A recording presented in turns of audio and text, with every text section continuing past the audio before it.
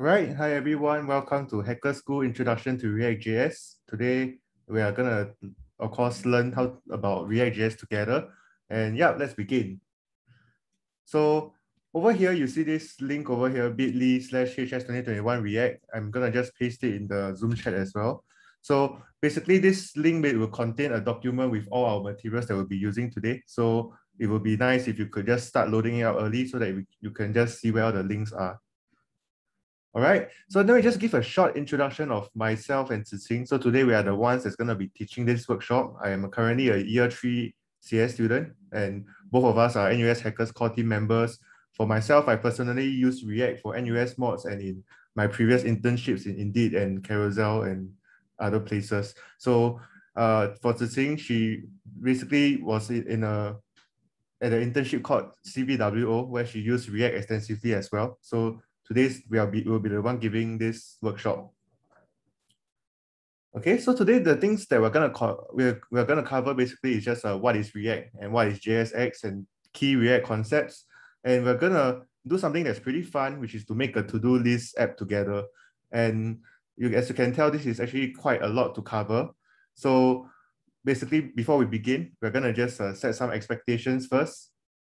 So yeah, we only have 2 hours, and perhaps we might even overrun a bit. So just mentally be prepared for that as well, because there's a lot to cover. And this workshop actually just aims to bootstrap you into the process of designing a web app.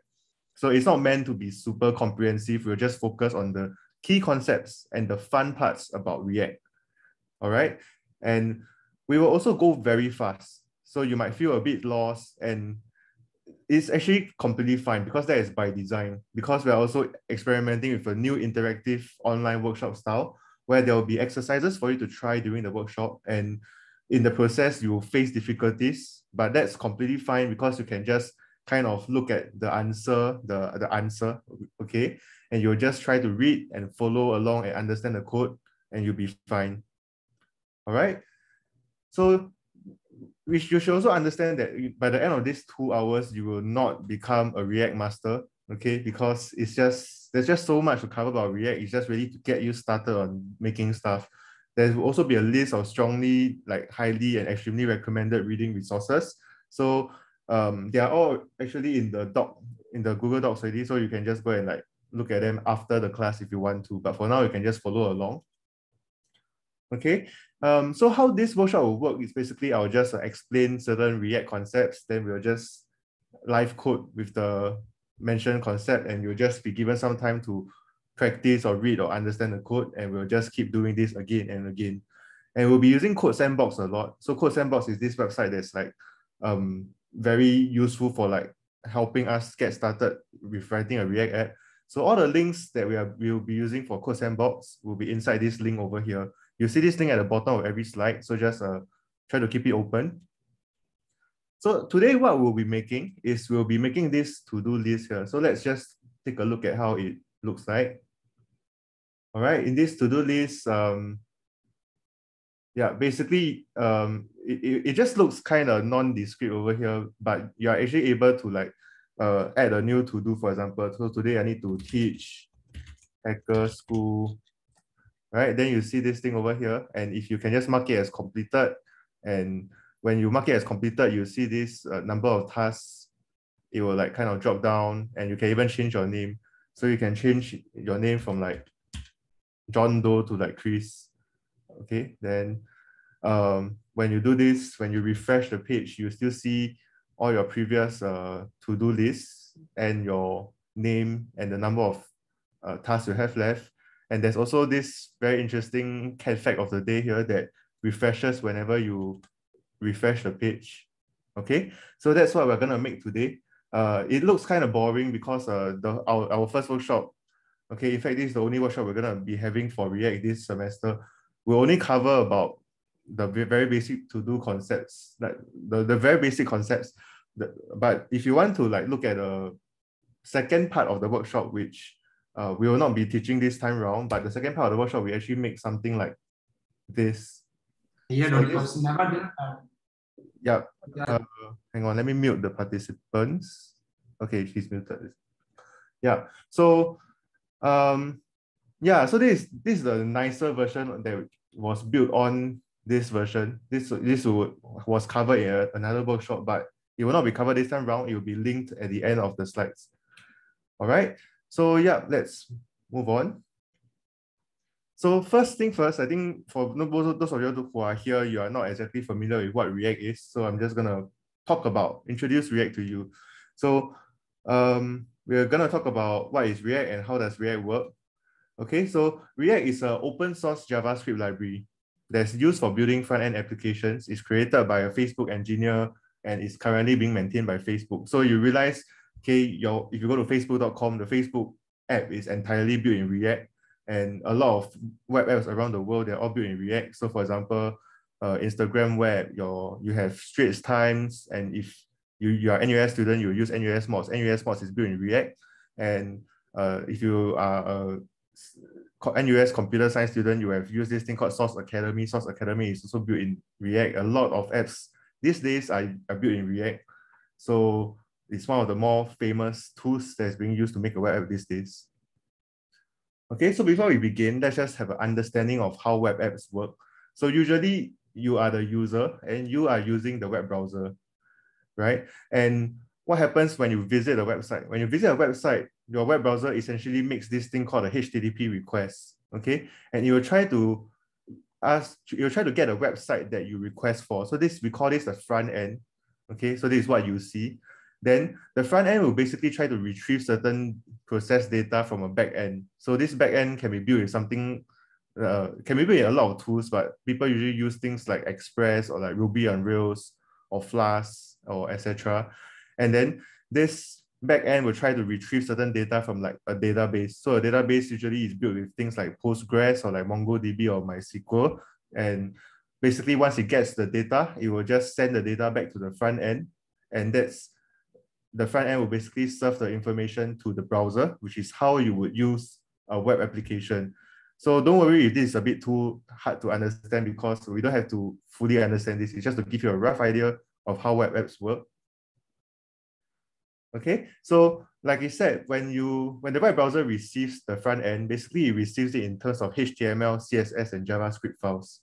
And HTML, CSS, and JavaScript files, basically what you need to know is HTML just defines the structure and the skeleton of the website. The CSS is just adds styling to the website, so it makes things look nicer. It makes your buttons have rounded corners, for example. And what JavaScript does is it just makes a website dynamic. It makes it interactive. It allows you to interact with the website. So that's the purpose of HTML, CSS, and JavaScript. And we also just quickly recap about the document object model. So this is the DOM, which is used inside the browser. So what happens is your browser will receive like a HTML file. Okay, so in this HTML file, it looks kind of something like what you see on the left. Okay, but it will be converted by the browser to basically like a tree of elements. So this tree of elements basically just tells the browser how to lay out the content and basically how to display it. So this gives like a hierarchical view of how the content specified in the HTML is laid out. There's a question about will this session be recorded and shared later? Yes, this session will be recorded and shared. So you can just visit the same bit.ly link at the bottom and you will see the recording link after the workshop is over. Okay, so once we have this DOM tree will get converted by the browser. It will be rendered by the browser to actually have this elements over here. Okay, so this is how basically from HTML, it becomes a DOM tree, and the DOM tree will be rendered by the browser to be an actual working web app that looks like this. So in the past, when you kind of click on the link on the website or you visit a URL, the website is always reloaded. Okay, the server will always send back a new HTML file for each request, even if some parts of the page look the same. So for example, if you were to visit Wikipedia, you see that, okay, it probably has like a header or left sidebar that is shared amongst all its pages. But whenever you click on the new link, even the sidebar or the header that's similar will still be reloaded. Everything will be reloaded. So that's how web pages used to work, and they still do now. But that's what React is trying to be different. So we'll introduce this concept called a single page application. Okay, so this basically means this application is just one single page. And when you move from page to page, it doesn't reload the entire page. Okay, it just tries to figure out the difference, okay, what it needs to re-render, and it just selectively re-renders that part by mutating the document object model using JavaScript. Okay, so only the elements that require the change will be re-rendered, and a React web app is actually a spa. So if you go to a lot of the websites that use React, you realize they usually feel more snappy, they feel more responsive, because when you click on link to link, it doesn't reload the entire page. Okay, it only reacts. Okay, it only reloads the portions of the content that needs to change. So how does React know what needs to be changed? It uses a diffing algorithm. So diffing algorithm, when we say diff, we just means like trying to calculate the difference. Okay, so a diffing algorithm is just to compare two items and identify the differences between them. So for example, if you use things like Git, okay, Git is like a source control tool. Git uses a diffing algorithm to identify changes to your files, and it only commits the changes to your files. And that's how you can think about it. So React actually maintains a separate DOM. Okay, so the DOM that I talked about just now was a browser's DOM, but React actually maintains a separate virtual DOM. And basically what it does is all the changes that are received by the virtual DOM will then be propagated to the browser DOM. So let me just talk about why this is useful. So let's look at the virtual DOM here. So perhaps this might be what the React's virtual DOM would look like. And for example, you had this green component here that, you know, is like a child of this, but it's a parent of this component here. Maybe this green component receives some new data and it requires a re-render. So instead of re-rendering the entire page, what happens is it will just calculate what needs to be re-rendered, and it realizes that, okay, just myself and the child needs to be re-rendered, and it will just re-render selectively the parts that need to be re-rendered. So as a result, your page just feels more responsive, feels more snappy. You don't have to reload the whole page. So why do people use React? Okay, so people use React because React is very fast. It only changes elements that needs to be changed. Okay, when you visit a website, it kind of gives you like a native app-like performance. You don't really see like pages having to load for very long periods of time, and the diffing algorithm is very fast. Okay, React is also quite intuitive. So even though React is purely in JavaScript, right, it uses this thing called JavaScript XML, so JSX, which actually allows HTML in JavaScript. So for example, if you were to be using JavaScript to just like add a div that says hello world, you will need like these 3 lines of code. You need to first create the div, then you need to set the text of the div to make it hello world, then you append it to your HTML DOM. But the thing is, if you were to be using React, you'll be using something called Java's JSX. Okay, you'll be using JSX, and you basically can just inside your React code itself, just use something that's very similar to HTML. Just like, you know, you see your div text here, and you can just kind of use it as a JavaScript code, and it will just work. Okay, so React is also very widely used. There's a enormous large community around there, a lot of people who use React, and as a result you get a lot of very good high quality support. Okay, there's a lot of articles on React out there. If you face a problem, chances are if you were to Google for it, you'll be able to find someone who has faced the same problems as you. And of course, there's a lot of packages. So because of the number of packages you have, you don't actually need to write re-implement a lot of the things that you need yourself. So for example, if I were to be writing a web app that requires me to drag and drop items, I can just install a package called React drag and drop instead of writing the drag and drop functionality on my own. Okay, other than that, React is also extensively documented, okay, on the React web page. So if you're ever lost with your code and you're wondering what API methods to use, you can just go and visit the documentation and chances are it will answer your question. Okay, so there are two main ways of writing React code. So basically, the first way is to write it with class components. So class components is what React started out with. Okay, you actually see a lot of class component codes still floating around in the world today. And because that's what React first started with, but we are not going to cover this today. But it's still very important to know and understand React. So after this workshop, you can actually just click on this official React tutorial itself, and you'll be able to just learn about class components. But today, what we're going to cover is we're going to cover about functional hooks components. So this is what most people are using these days because it's a lot simpler to write components. Okay, and it's simpler and more declarative. Okay, you just write a function and then you just return your JSX and it will just kind of render as expected. So we call this a functional component because it's really just a JavaScript function, as you can see here. Okay, so let's finally start to make our to-do list. All right, so like I mentioned previously, JSX basically allows HTML in JavaScript. So let me just quickly show you how it kind of works here. So over here, we have this component that's called hello world. Okay, there are two different ways of writing this. So you can write a hello world component in terms of like an arrow function. Okay, so this arrow function, okay, you see this curly bracket here, what it returns you, it just returns you a div that says hello world.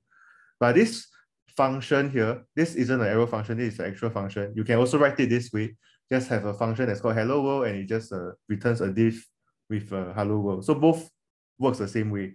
And the nice thing about this is you can actually compose components together.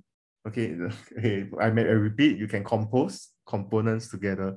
So for example, I have this other component that's called big component. And this big component uses a few components. Okay, so in this case, it might be using like the hello world component. So I can actually just, in like a HTML's notation, just write a component that and say, hey, I want hello world here. And what happens is when you actually run this code, it will just expand to this div, hello world div. Okay, let's just look at it again. This hello world will just expand to div, hello world div.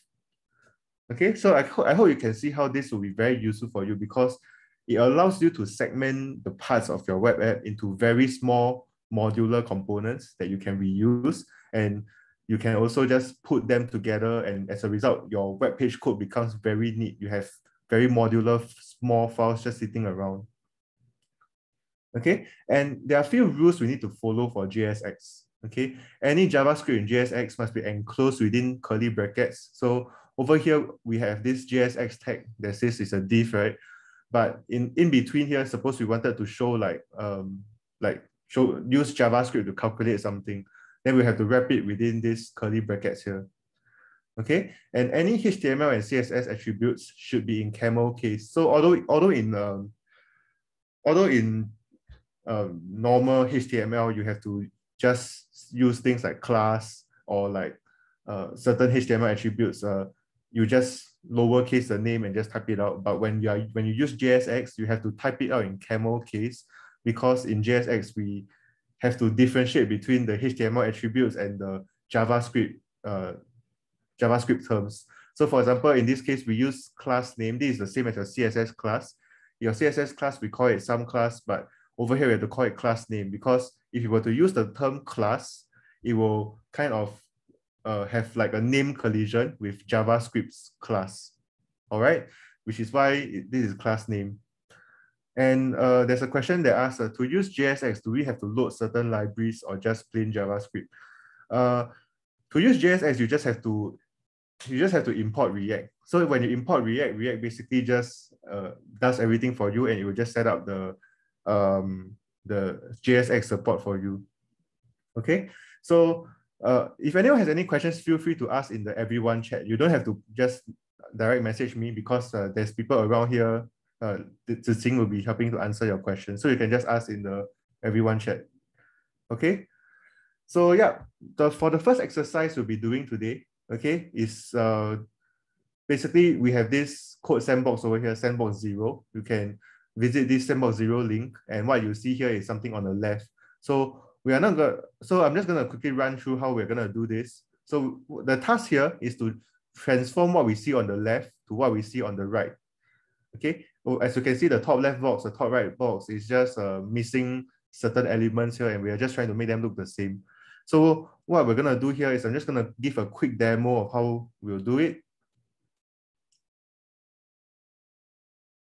Okay, so over here, what you see here is the code sandbox link, and I'm just gonna sign in first.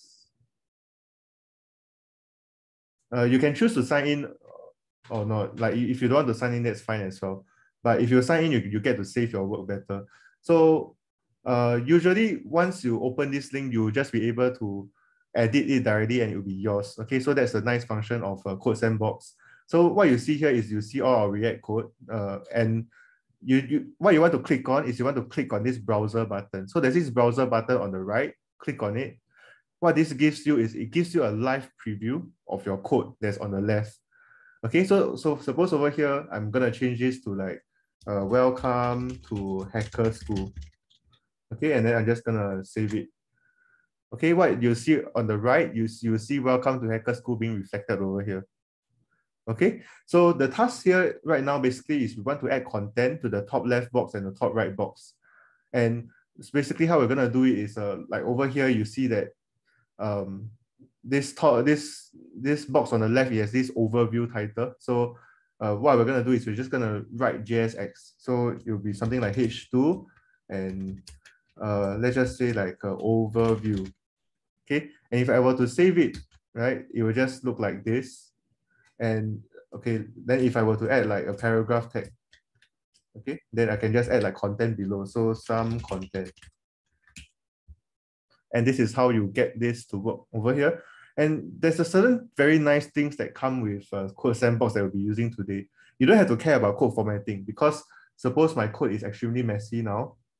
Okay, I just make everything more and more unreadable. Right now, they're all in a single line. The moment I save my code, it will just automatically format your code for you. Assuming your code is properly written, it will just format everything for you properly. So you don't have to worry about code formatting. Everything is set up for you. Your syntax highlighting is done. Your live preview on the right is done. In fact, if you wanted to interact with your web app like that, you can even just visit the link that you see that's generated for you by Code Sandbox, and you'll be able to just access it like that.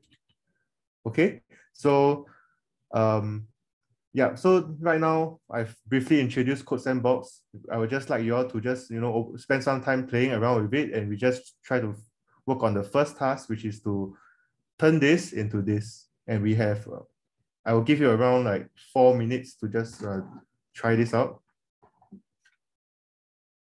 If you have any questions, feel free to ask in the chat.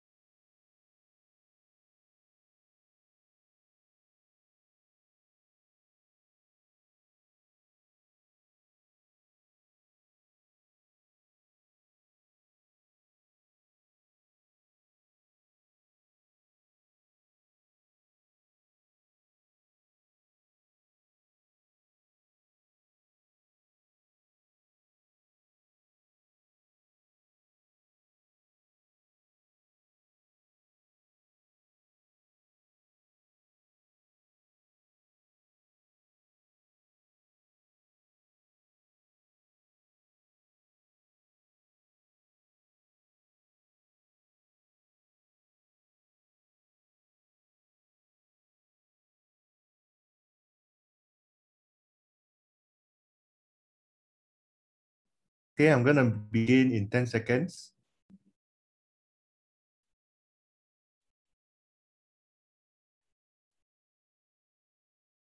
Okay, I hope everyone has been able to have some fun with the code sandbox, and I'm gonna continue to just quickly run through how it works.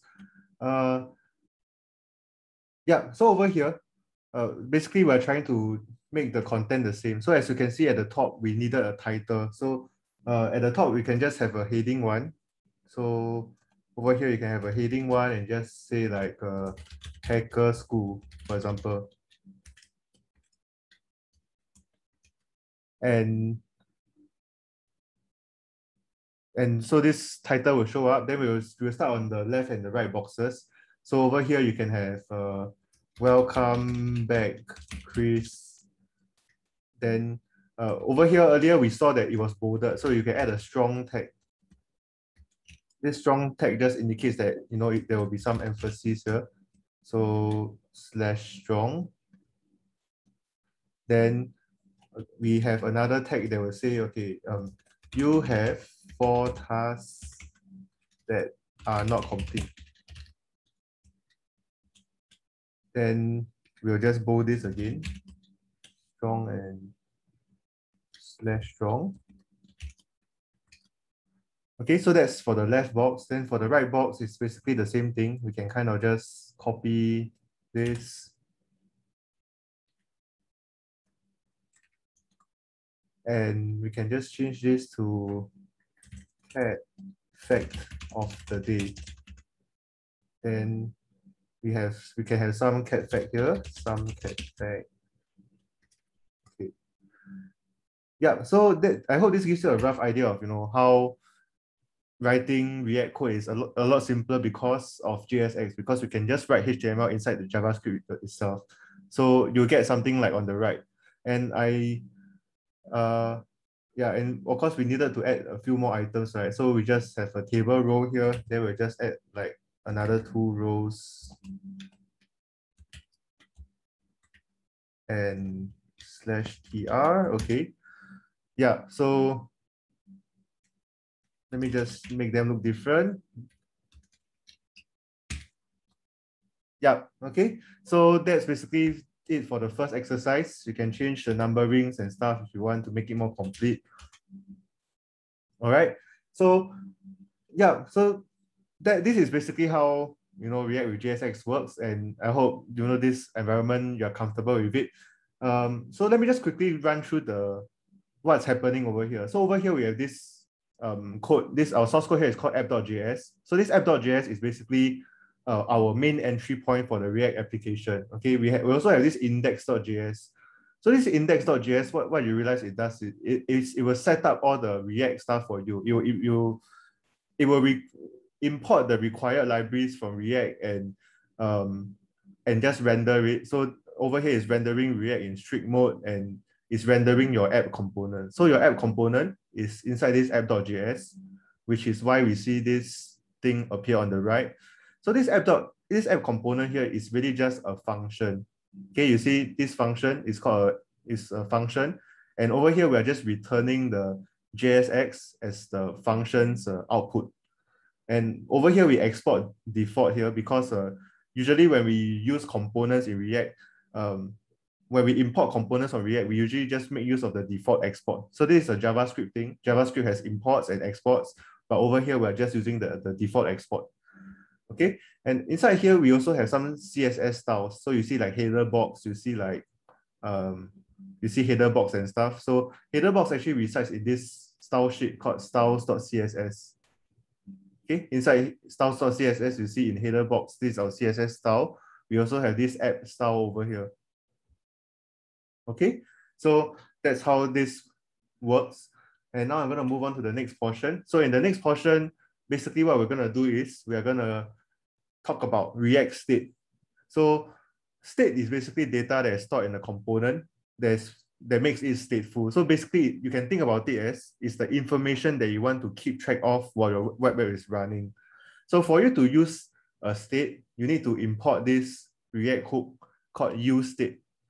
Okay, so you realize that for this import itself, there's this curly braces here. That's because this is a named export from the React library. So we need to import it as a named import.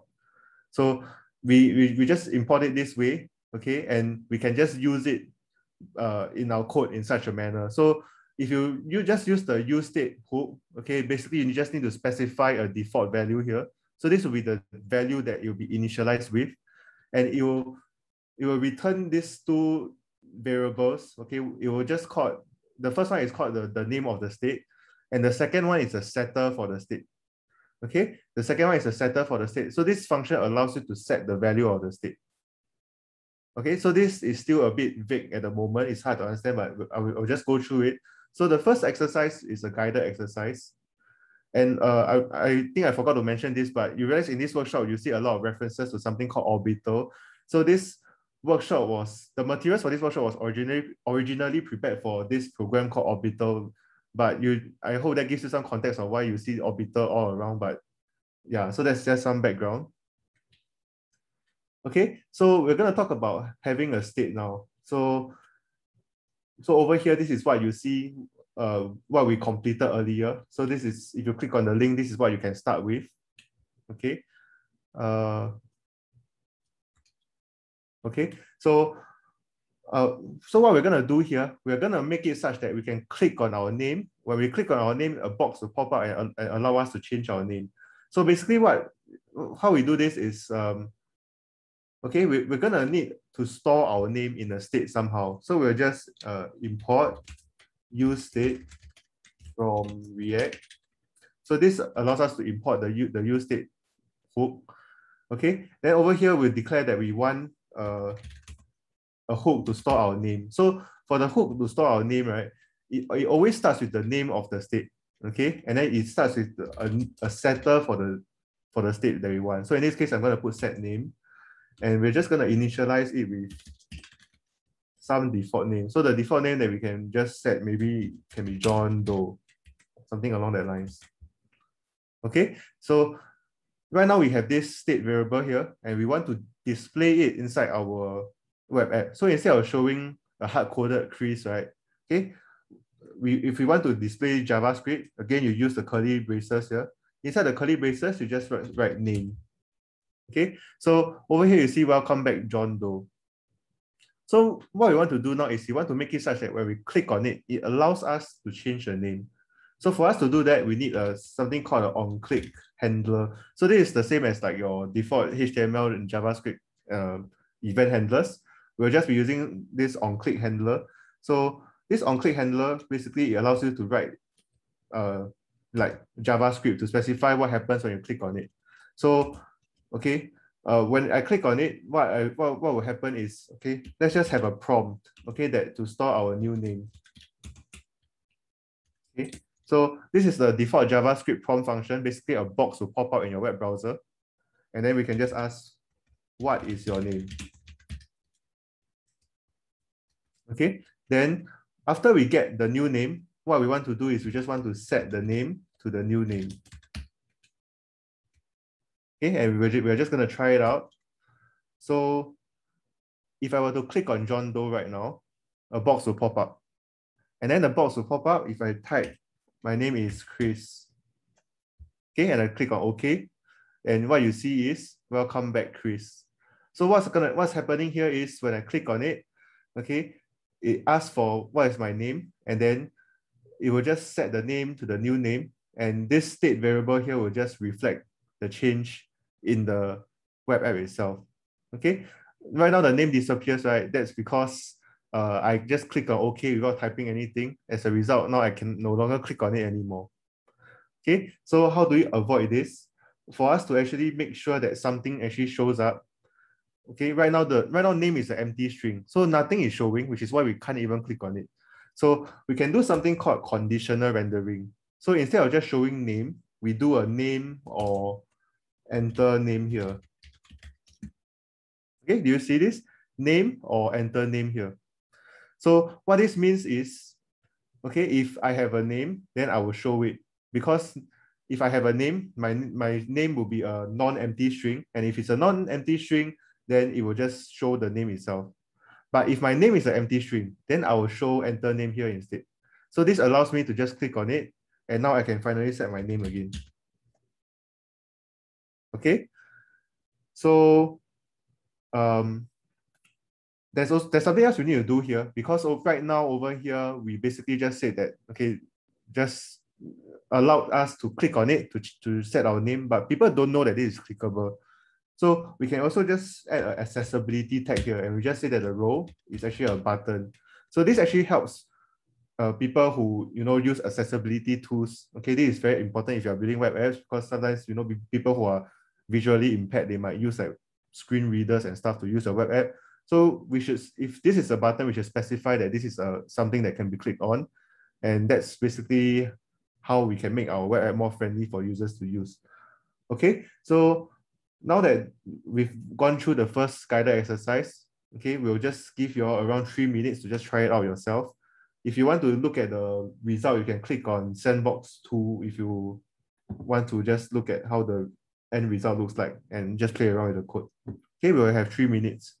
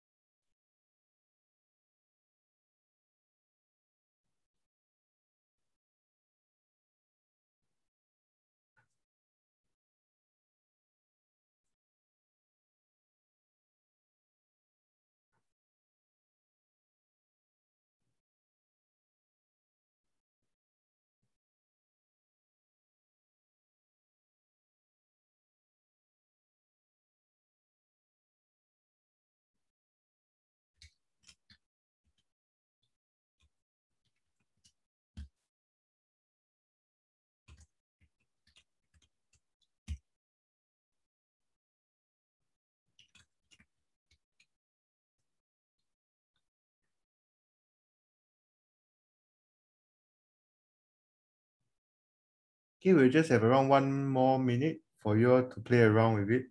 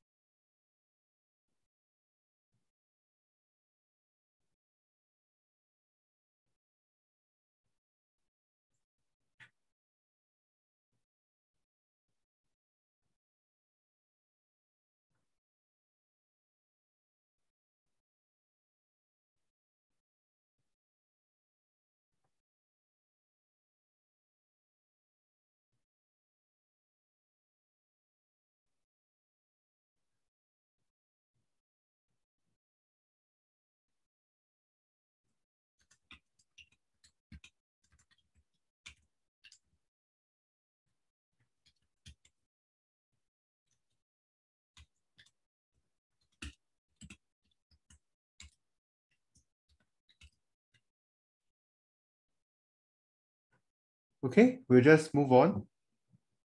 So yeah, just look at my screen again. We'll just be moving on about the next portion. But yeah, Joshua had a question about how to write comments inside the code sandbox. So if you wanted to write comments in the code sandbox, so yeah, so for example, if I wanted a comment here, like I always mention, if you want to write JavaScript, you just use the curly braces here. So just add a curly brace, then you can have like a comment like that. Then you can write some comment here. So that's basically how you add comments to your React code. But So because this is in the JSX portion, but if you have some comment that you want to write outside of the JSX portion, you can write it just with your normal JavaScript comment syntax. So like this is some JavaScript comment. Okay, but you should try to avoid using things like that because this won't work. So this / won't work because right now it's inside your JSX body. If you are writing a comment inside your JSX body, you should just use the curly braces. Okay. Yeah. So next, I'm going to move on to the next portion, which is about refactoring our code into smaller components. Okay, so right now you see in our code sandbox, our code is very long. It's like slightly hard to read. It's not super neat. But in this second sandbox here, what we're going to try to do is we're going to just repackage everything we see here into smaller individual components so that it makes our code more slightly neater. And I'm going to show you how to do this. So over here, we have the sandbox that I had earlier. And as you can see, the code here is super long, right? So I'm going to add a new folder here. So just click this button and I'm going to add this folder called components. So this is where we'll save all our new components here. And I'm just going to follow the convention that we saw in the slide just now. So we'll have a header.js, okay? And what I'm going to do is I'm just going to copy everything that's in the header. So everything in this header tag all the way until the end here. I'm going to just copy it and I'm just going to paste it inside here. So for us to properly write like a header component, of course, you need like a function. Okay, you can name this whatever you want. So we call this function, we just call this a header function and we'll just return everything that we copied over just now. Okay, so header function, just return whatever we copied over just now. And over here, we need to export the function as well. So export default header. So this ensures that this component is exported. But over here, you see that we have this set name here because we didn't copy that over, right? So we also need to move that over. So we'll just go to app and we'll just copy our name and set name to header. And of course, we need to import it as well. So the import is here. We'll just copy it over. So right now, this is a separate component on its own. Everything is not together into one huge lump here. So now that it's exported, this component is exported, then we can import it. So over here, we can import header from components / header. Okay, so basically what this means is, right, right now our file is inside app.js. We want the component that resides inside the component folder that's called header.js. We'll import that component and we'll name it header. So we can finally just add a header back to this by just adding the component like that. Okay, so right now it's a lot neater, but actually we can do better than this. So over here, you realize that there are two boxes here. So this is inside header.js. Inside header.js, we have two boxes. We have this overview box and we have a cat fat box. So what I'm going to do is inside the same file itself, we're going to refactor it into even smaller components. So I can just write function cat fat box. And what I'm going to do here is I'm just going to return what I copied just now. And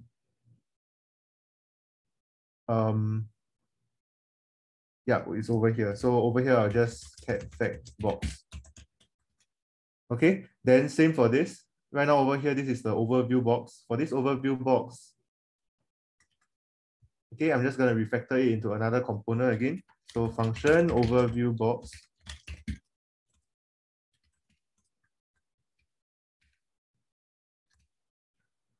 Okay, so we have an overview box now, then we can just add it here as well. So overview box.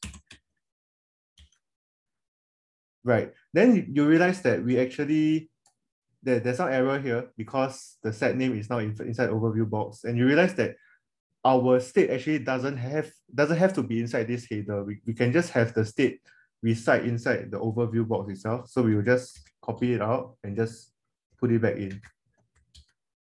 Okay, and our web app is back to the previous functionality again. I can again set my name here and it will still work. So now that we clean out header box, we can also do the same for the task list. So for the task list here, basically what I'm gonna do is I'm just gonna copy everything that's in between this main tag. So from the start of the main to the end of the main, I'm just gonna refactor this into another component called task manager. So task manager.js. Okay, then we'll just function task manager and we'll just return it.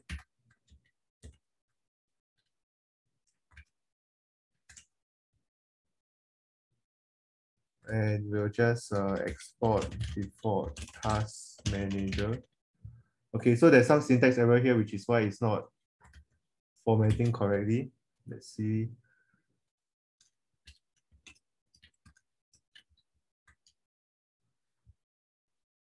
Oh, okay. Yeah, so there's a reason why this is happening. Okay, let me just remove this React import.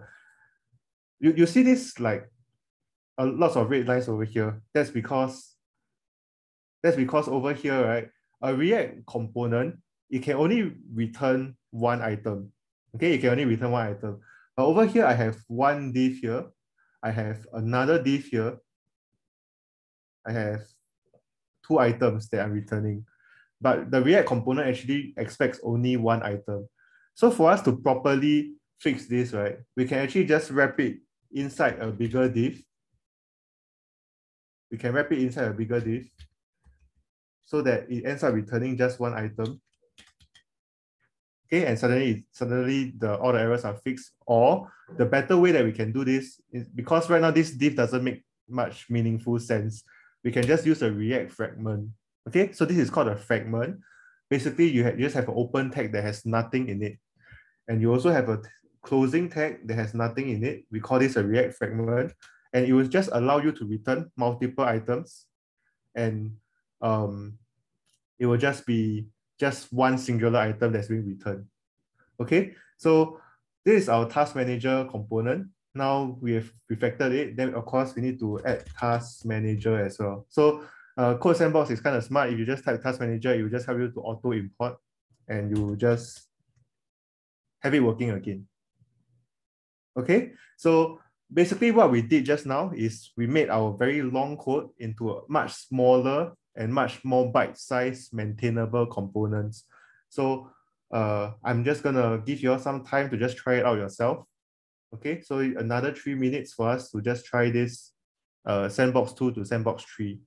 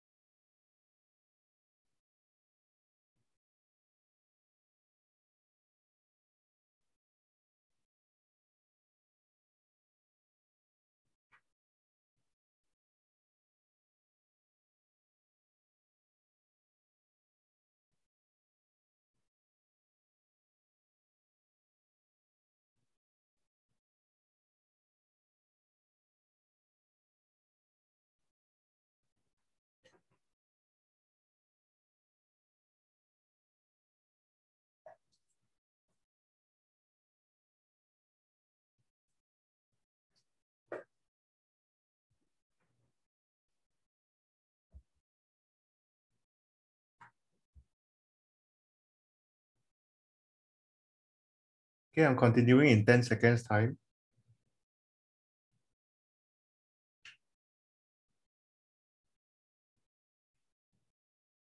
Okay, so next up, what we're going to be going through, I hope you all have some fun trying to, refactor into nice, small, neat components. Okay, so the next thing is we're going to try to make this add task functionality work. Okay, so basically you just be able to type stuff there and you'll be able to click on the add button, but it might not display yet. That's the next sandbox that we're going to work on. But for now, we're just trying to make us be able to add tasks. Okay, so for us to be able to add tasks, let's just look at the component that handles it. So the component that handles it is called task manager, right? And you realize that right now, if I were to click on it and if I were to type anything, okay, right now my keyboard, I'm actually like typing certain things, nothing shows up inside the box over there. So so the component that's responsible for it is basically this text input over here. Okay, and basically what we need to do here is I'm going to introduce you to this event handler called onChange. So for this event handler that's called onChange, basically what it does is it takes in a keyboard event. Okay, takes in a keyboard event, and right now I can just do something like console.log. Okay, let's just try to see what we get from event dot target dot value. Okay, so right now I'm just gonna put my cursor here and I'm just gonna like type out stuff. So okay, you see things showing up in my console. Okay, the moment I press something, the onChange handler triggers and it will just print whatever I'm typing into the console over here. So what I want to do now is I want to set whatever showing up in this text input to be whatever that I'm typing. So for us to do that, we actually need a new state variable here. So import new state from React. Okay, and we're just gonna have another use state. So this use state will just at first it'll be blank because this is our text input. So we can just call it add task text, then set add task text. Okay, you can name these variables whatever you want, as long as it kind of makes sense to you and doesn't confuse you. So we have this add task text and set add task text. And what's gonna happen is the value that I'm gonna display here, I'm just gonna set this to add task text. Okay, and whenever I have a keyboard event that changes what it should display, I'm just gonna ensure that I set the add task text to event target.value. Okay, so when this happens, I'm able to type here. So because whenever I type anything here, it will just set the add task text to what is inside this box, and it will be reflected inside the add task text, which renders inside your React app. Okay, so the next question you might ask is, why is this event.target.value? And the answer is, you just have to follow that is event.target.value. Okay, it's actually a convention. It's a HTML convention that it has been followed over the years. So if you want to figure out why is event.target.value, you can read the MDN, the Mozilla developer docs, or you can just follow that is event.target.value. Okay, so now that we're able to type in the box, let's actually make it possible for us to submit it. So for us to submit it, okay, inside this label we can have a onSubmit handler. So inside this onSubmit handler, basically whenever we click on the submit button, okay, we want it to save the add task text somewhere. So for us to do that, we of course need another state variable for us to store all our tasks. So we'll just call it this task, and we'll call this set task. Set task. Okay, and because we are storing a number of items inside this task variable, the default value for it will simply just be an array. Okay, it will not be an empty string. The default value here is an array, so we'll just put a blank array like that. Okay, Then I'm just gonna like write a function inside here that just helps me to handle submit. Okay. Usually when we write certain like event handlers in React code, we just name it in the convention where we call it handle something like handle X, handle Y, handle submit, handle user click, for example. So in this case, we'll just name it handle submit. And handle submit, you'll just take in another browser event. Okay. And over here, what I want to do is I'm basically gonna just add this to my task array. Okay, so I'm just gonna have my new task. Okay, so this new task is again another array, but this new task will have my new task that I want to add inside it. Okay, so this will be an array, and I'm just gonna create the task that I want inside. So the task that I want, basically, I will just have a description. So this description will just be the add task text. Okay, and okay, this might be slightly confusing because of the curly braces, but this curly braces basically means that I'm creating a new JavaScript object. Okay, this curly braces means that I'm creating a new JavaScript object, and it has a few attributes. It has a description attribute, and I'm gonna add a is complete attribute. Okay, so for the task that you are gonna add in, of course, it will not be complete at first. So I'll just set it to false. Okay, so that's how you create a new task object over here. But other than just creating a task object, we also kind of need to append it to all our previous tasks.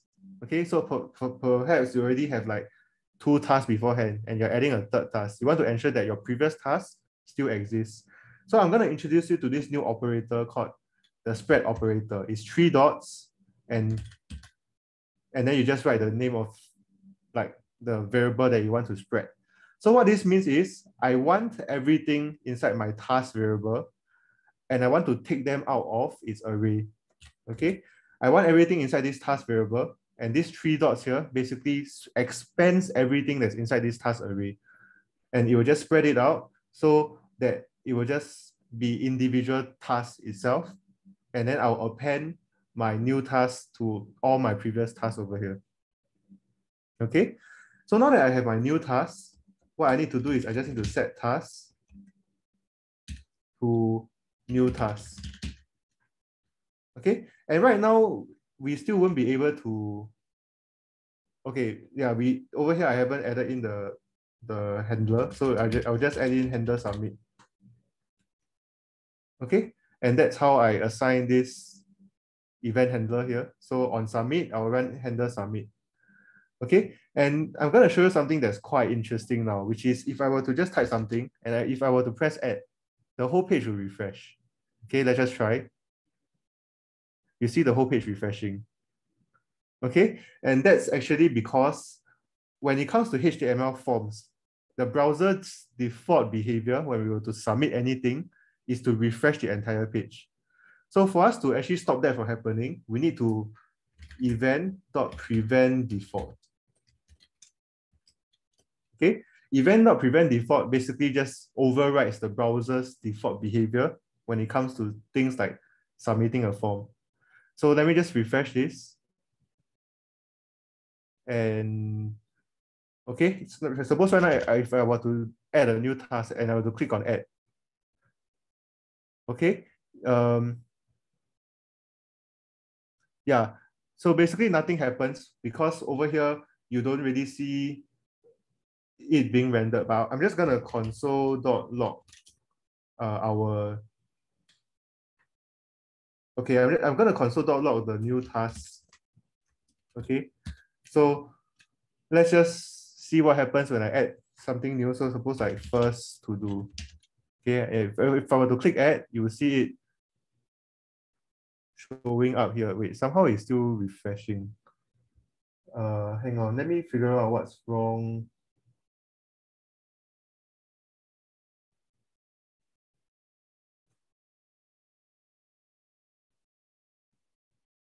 Okay, I think I need to refresh this page. Let me just refresh this, then it should work.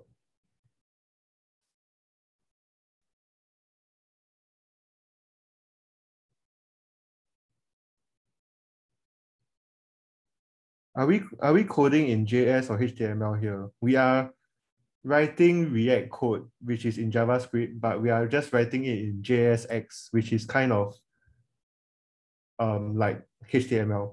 So to answer your question, I think it's kind of a little bit of both, but not specifically either. Okay, so I refresh the page, so hopefully it doesn't bug on me now. So if I were to just type like first task, and I click on add. Okay, I think I have to visit this link itself to be able to show you how it works. Okay, so I open up my console here. If I were to add like the first task, okay,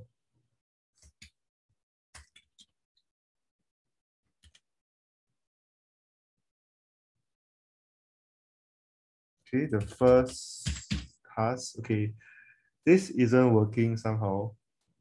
Let me figure out what is wrong with this. Add task.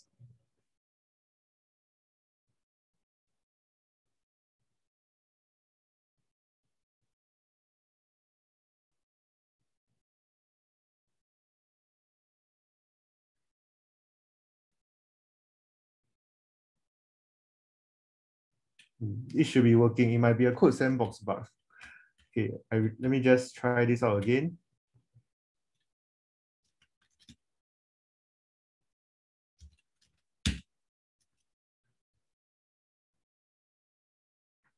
Oh wait, oh yeah, okay. Somebody told me what's the problem here.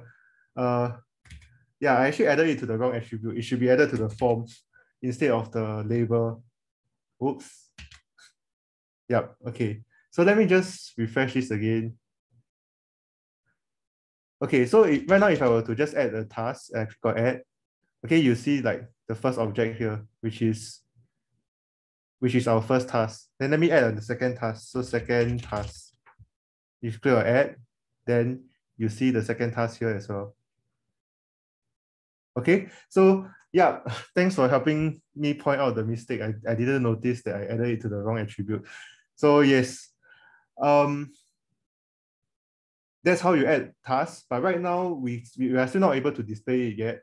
So actually, for now, I'm just gonna move on to the next sandbox as well. So for the next sandbox, okay, we are gonna display the added task over here. Okay, so over here, just earlier on, we made it possible to add tasks, but it's not the new task that's being added is not being displayed. So you actually want to display the added tasks. So for us to actually do this, okay, right now we have this whole list of tasks over here, and right now they're all hard-coded. So you have TR, TR, and then the third TR as well. So these are the three rows that's hard-coded inside here. So instead of having these three hard-coded rows, what I'm gonna do is I'm gonna use JavaScript. Okay, so this task variable stores an array of all my tasks, and I'm just gonna map it. Okay, I'm gonna map it to a React component. So this map function in JavaScript, it takes in a function that specifies what to render to. So I'm gonna take in the first, it will take in the task, and I'm also interested in taking in the index. Okay, and basically over here we get to decide what we want to render. So I'm just gonna copy this and move it inside here. And over here, the number that you want to render is basically just index plus 1. Okay, and over here the description is basically just the task dot description. And for the whether it's checked or not, okay, it's just task dot is complete. So if it is complete, then it'll be checked. If it's not, then it won't be checked. But over here, we also need to have like something called a React. React requires us to have a key. So it kind of needs a key for it to compare to see what has changed inside the list. So we need to pass in this key attribute. And over here, we need something that uniquely identifies our to-do item. So we can just pass in something like task.description, something along these lines. Then if I were to save it, then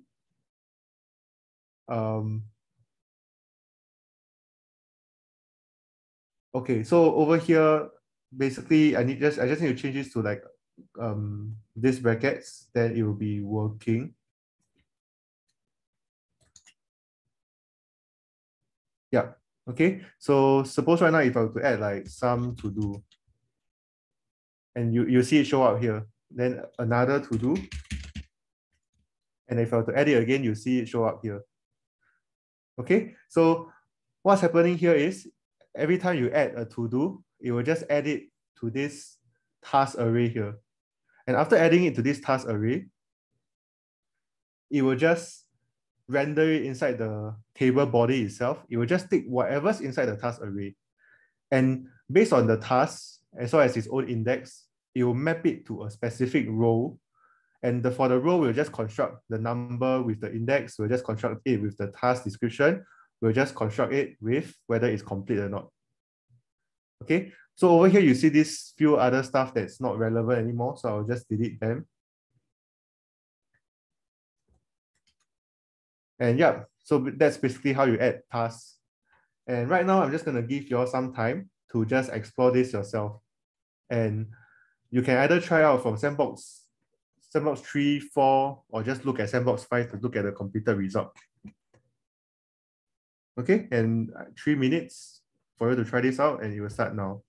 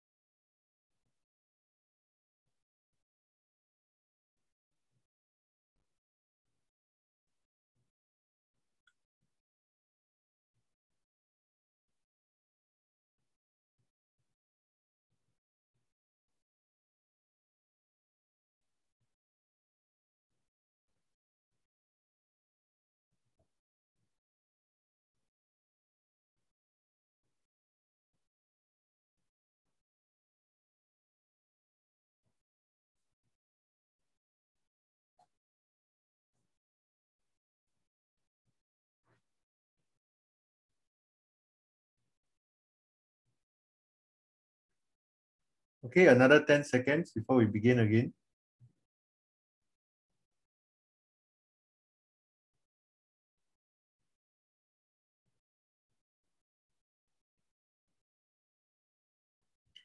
Okay, let's move on.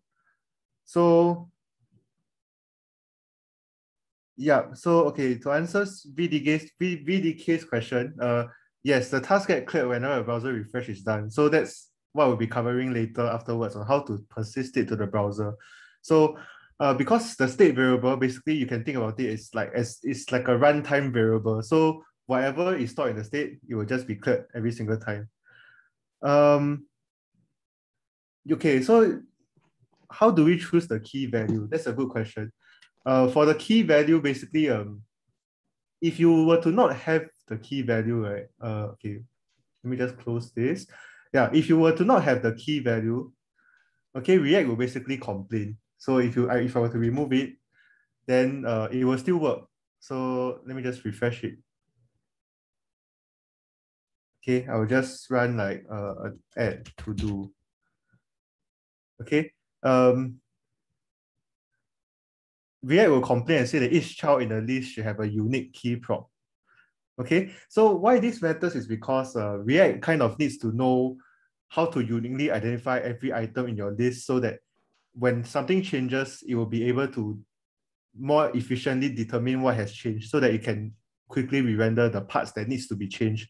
So if you are right to that, if you don't choose the key value, it might still work, but sometimes it's a good practice in React code for us to just have a key prop that just says like that uniquely identifies each item in a list.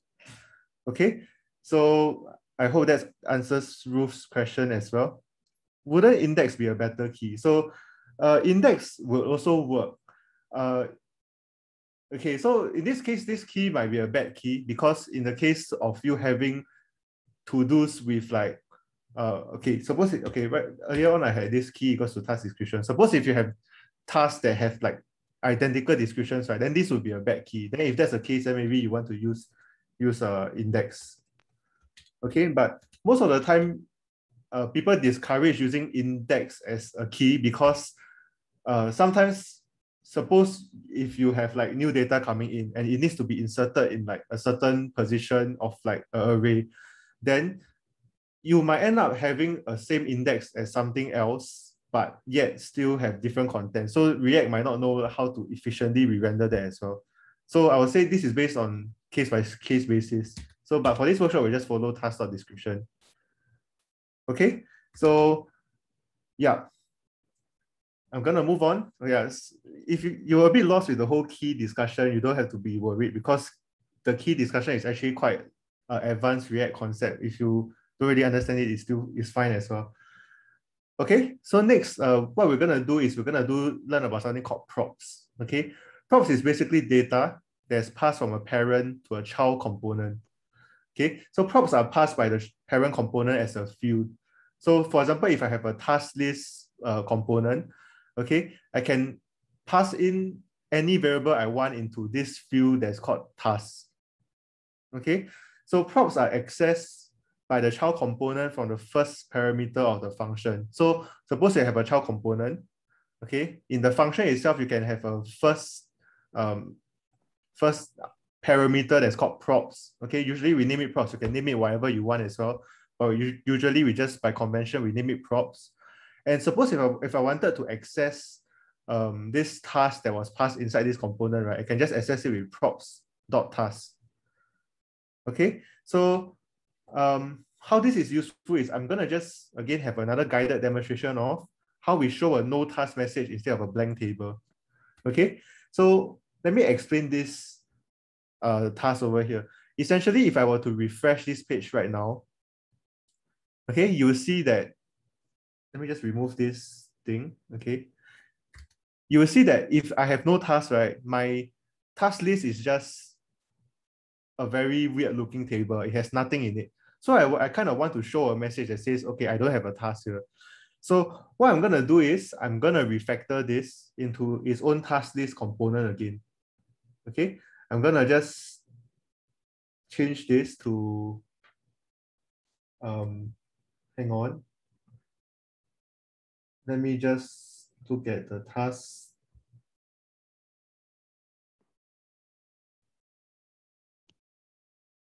Yeah, so basically what I'm gonna do is I'm gonna just change this whole thing Okay, over here I have this entire task list, and I'm just gonna change this entire table to its own component. So over here, I'm gonna create a new component. So function task list, okay? And we're just gonna return the exact same table, okay? Except in this case, instead of just rendering it from tasks from above, right? I'm gonna take in a prop, like a props, okay? Then I'm just gonna say const task equals to props dot task. Okay, so I've created a new task list component that takes in a task as a task as a prop. And I'm gonna just use it to, I'm just gonna edit here. So I'm just gonna task list. And if I were to just pass in nothing, right, you realize that it will give an error because task is undefined. So right now I need to pass in a task prop. Okay, so task prop, and I need to pass in a variable to be passed as a task prop. And the variable is just task itself. Okay, so what you see here is we are back to our original functionality again. So again, first to do, you see it shows up here. Okay, but right now what I want to do is I want to show a message if I don't have a task. So what I'm gonna do is, again, I'm writing JavaScript. I'm just gonna check if the task dot length, okay, if task dot length is more than 0, then I will render this task list. Okay, but if the task length is actually 0, okay, then I will render a message that says no tasks added, add some above. Okay, and let's look at this. Right now you still see the to do here. So if I were to add like another to do, it will still show up correctly. But if I were to refresh the page, then the whole table, the whole task list won't render at all. The whole task list won't render at all because we did something called conditional rendering. We're checking whether the length of the task is more than 0. But right now the length of the task is 0. So because the length of the task is 0, this ternary expression here, okay, this question mark and this colon, we call this a ternary expression. It will just make us render the false case. So the false case just makes us render no task added, add some above. Okay, so right now the moment if I were to add like add something, the moment I add a first to do, okay, what happens is React knows when to selectively re-render it because right now the task variable has changed, the task state has changed, and now the task length is actually more than 0. And because it's more than 0, then it will render the task list, and the task list takes in this new task that we passed in as a prop, which is why you see the first to do here. Okay, so that's essentially it for this portion of the exercise, and we'll just have another 3 minutes for you all to just try it out.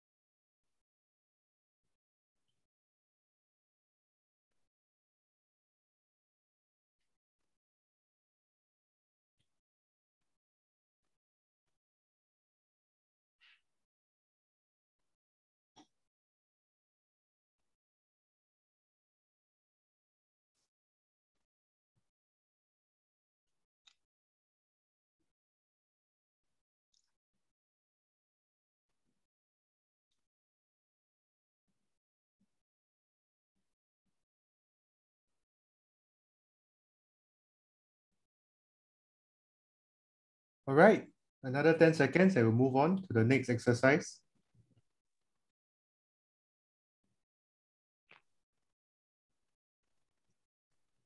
Okay, so okay, let's move on to the next exercise. So over here, basically we need to introduce you to this concept called immutability.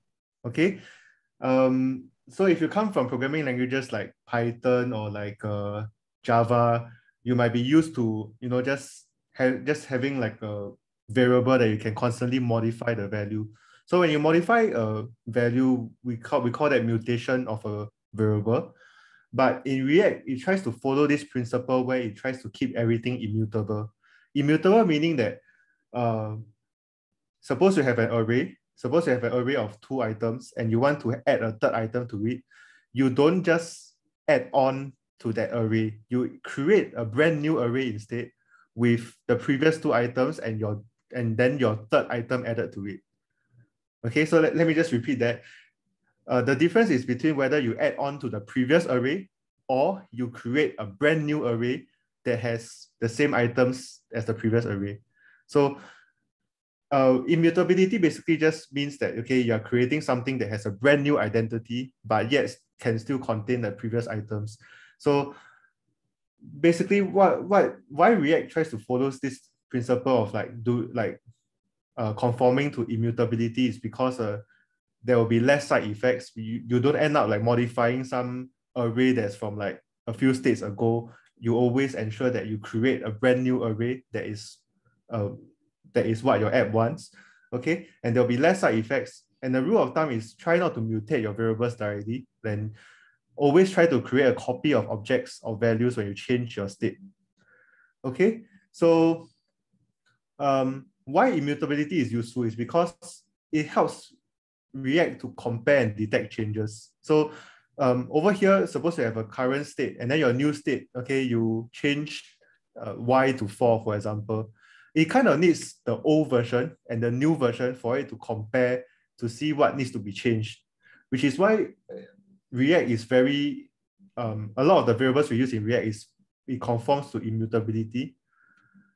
Okay, so why this is important is I'm just going to show you this task completion toggle. Actually, we've been doing immutability since the start of the workshop. Over here, you see that over here we have this new task array. This new task array, basically what it does is we could have just done something like a task.push, okay? But if we were to do task.push, and if we were to just push this new object into the previous array, this will be called mutating the previous array. But because we wanted to conform to immutability, what we actually did is we actually just created a brand new array, and then we spread the previous task and added the new item to the end. So there's a slight difference here. The difference is just the identity of the array. We actually created a brand new array.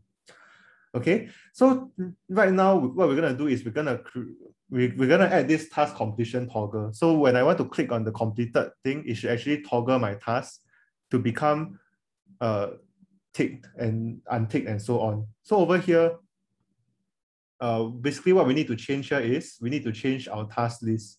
So inside the task list here, we need to change this checkbox. Okay, when we click it, we want to make the is complete check and so on. So basically how we do this is we just add an on-click handler and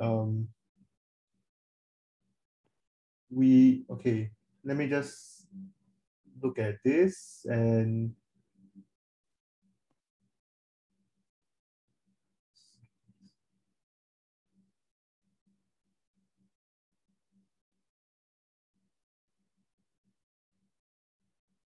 okay, just give me a moment. I'm just trying to ensure that I'm looking at the correct thing. So yeah, we shouldn't be using on click. I think we should use on change instead. So on change, okay, on change basically, when this happens, we want to handle the task completion. Okay, handle task completion toggle, and so let's just try to write a function to do this handling of the task completion toggle. So over here, I just have a function, handle task completion toggle. Okay, and over here, previously we already we already have a list of tasks. So what we want to do is we want to just based on the type of task we take. Okay, over here we know that we can find out what's the type of task we take here by passing in the index. So I will just pass in the index, and yeah, I'll just pass in the index. And over here, yeah, over here, we'll just take in the index as well. Then we also pass in the task as well, so that we can just set the task to be ticked. So we'll pass in the task as well as the index. And over here, we'll just we'll just generate the array of the new task. So the new task basically is just what we had so far. So the task over here, let me just check if I wrote it correctly. The task, we will just we'll just slice it, okay, from the first item to the current item that we want to modify, which is an index. So from the first item, from the 0th item to the up to the current index we want to modify, and then we'll spread it. Okay, then this is the specific index that our task is currently at. So suppose if like I'm taking the third task. So this will be actually at index number 2 at the moment. So what I want to do is I want to reconstruct the task. So hang on, actually this should be task and not task. Okay, because we're talking about the specific task we want to mark as complete. Okay, so over here we'll just we'll just recreate the object for the current task, and we'll just say that the description is the same as the task.description. Okay, and then whether it's complete or not, we'll just set it as not task.isComplete. Okay, so why not task.isComplete? Because if it's true, we want it to become false. If it's false, we want it to become true. So this is what we have now. And of course, because we sliced from the start to the index, we also need to slice again from the index to the end. So task.slice and index plus 1. Okay, so what this does is we have 0 until index is exclusive. Then we have the task that we wanted to modify. Then we again slice the task from the next index and onwards. And of course, we need to spread it. And this is our new task. Okay, and right now we have our new task. Of course, we need to set the tasks as well. Okay, we need to set the task to new task. And right now you see that we don't actually have the set task function here. So we actually need to pass down the set task function into this task list. So set task equals to set task. So right now our task list component, instead of taking in just the task prop, it also takes in the set task function. Okay, props.setTask. And when this happens, okay, you realize that everything is, there's no syntax errors anymore. So let's try to tick it and see whether it works. Okay, we can tick it and it becomes complete. We untick it, it becomes not complete. Let's add a second to do. And maybe a third one. And when we tick it, okay, it marks it as complete. We untick it, it marks it as not complete. So what's happening here, suppose if I were to tick the second one, this handle task completion toggle is copying every previous task. Okay, it's copying the first task. Then it's reconstructing the second task that I'm taking here. The second task I'm taking is reconstructing it, is setting the task to be set to is complete. Okay, then it copies the remaining task that comes after the second task. So in this case, if I were to tick the third task, it will work as well. If I tick the first task, it will work as well. So this is how this new task completion toggle it works because it's immutable. Okay, So I hope I didn't lose too many of you all here. You can just kind of intuitively try to understand what's working here. In fact, I also want to introduce you to this new syntax.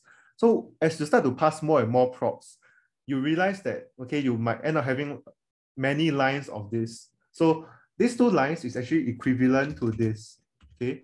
Task and set task equals to props. Okay, so these two lines, they are equivalent to this line over here.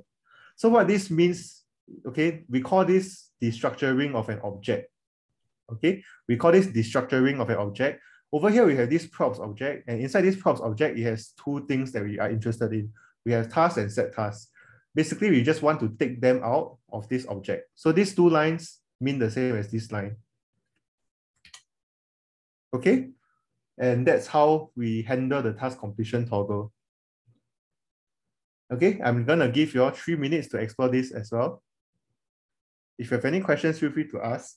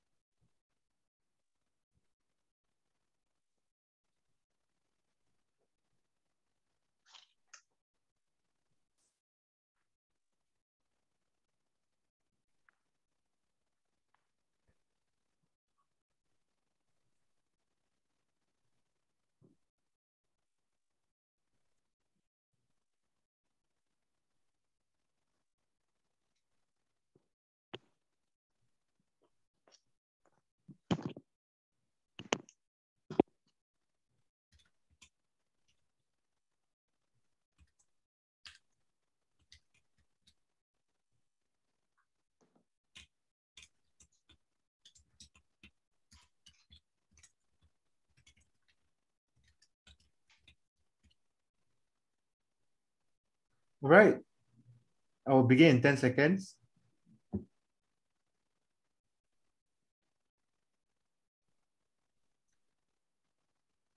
Okay, moving on. So the next thing that we're gonna do is, you realize that most of our functionality is done now. You're able to add, you're able to mark it as complete, you are able to just see them as well. But we have this thing that we have yet to resolve yet, okay, which is we want to show the number of tasks that's not complete inside the overview box. Okay, so there's some slight difficulty with this sandbox. And this sounds like difficulty with this problem here, and I'm gonna explain why. So let's look at where our task is stored at the moment. Currently our task, okay, is stored inside Task Manager. So our task is a state that lives inside Task Manager.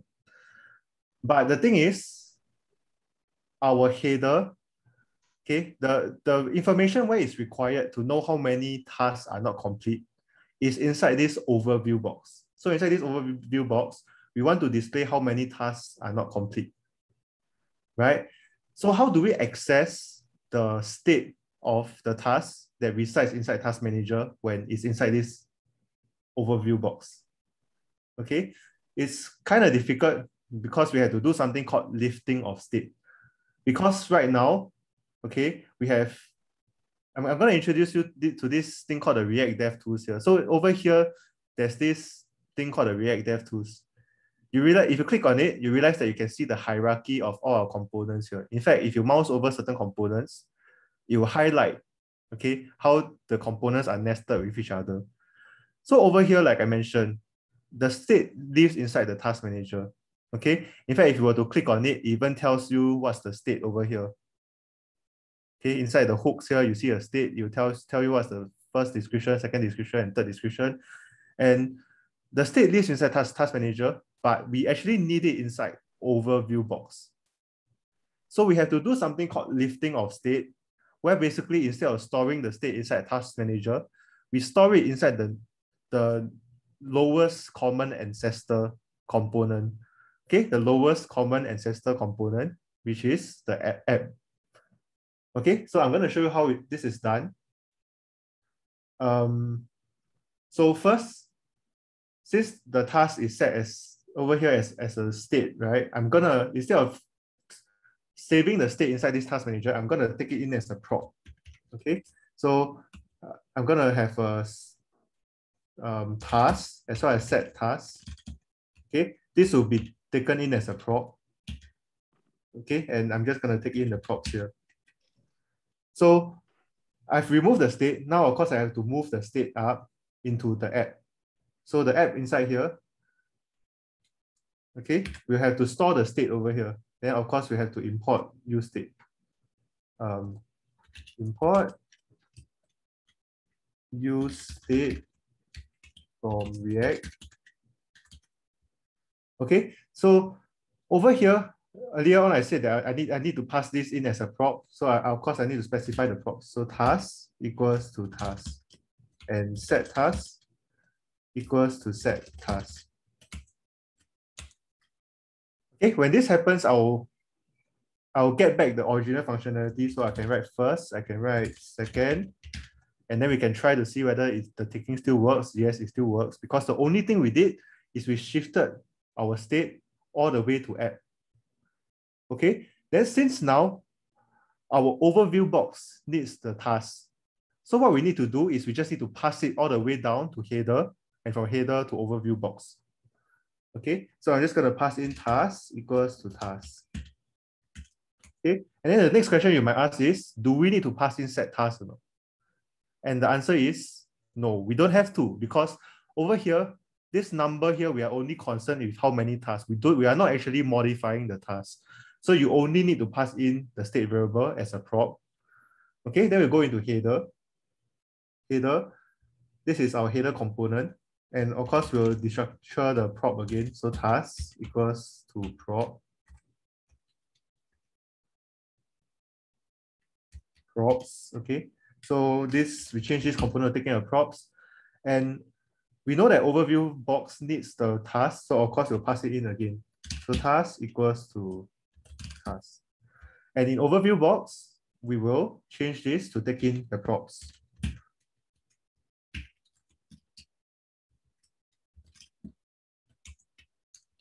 Okay, so you need to realize that this is actually passed a few levels down. It's passed from, it was created in app, we pass it to header, and then from header, we pass it into overview box again. Okay, so for us to actually determine how many tasks are not complete, we actually just need to calculate it, right? So number of tasks undone, something like that. You can name whatever variable you want. what we need to do is we just need to take the task and we just need to filter it. Okay, we just need to filter it by whether the task is complete or not. So task dot is complete. Okay, so the task that is undone, right, is the task that is not complete, right? So we filter it by the task that is not complete, and we'll just get the length of it. Okay, so this gives you the number of the tasks that are undone. So instead of just hard coding 4 tasks, I'm just going to write some JavaScript again. And inside this curly brace, I'm just going to write num task undone. Okay, so right now it says you have 0 tasks that are not complete. But if I were to add a task like hello and first, okay, you'll see that it reacts to your update. Okay, I hope you see why it's called React now, because whenever I add a new task, okay, and I add it to my state, all my states, they are linked together, and all my props, they are all reacting to this change. And you see that you have 3 tasks that are not complete. Okay, suppose if I were to tick it, I tick it, because of the way all my state and everything is linked together and how my props are all linked together, you see you have 2 tasks that are not complete. And if I were to tick everything, you have 0 tasks that are not complete. Okay, so that's how we lift the state up and get this state to be lifted to the app level, and how we pass it down to the child components and make it work. So basically what we did over here is we have 4 tasks that are not complete. So overview box overview box needs to know the tasks, but our tasks are stored in task manager. And the children cannot pass props to parents. Only parents can pass props to children. So for us to get the task over to the overview box over here, we need to lift the state to app. Okay, and once you lift the state to app, then we can pass down task as a prop. We can pass down task as a prop to whoever needs it. Okay, so this is called lifting state up, and state should be passed from parent to child as props.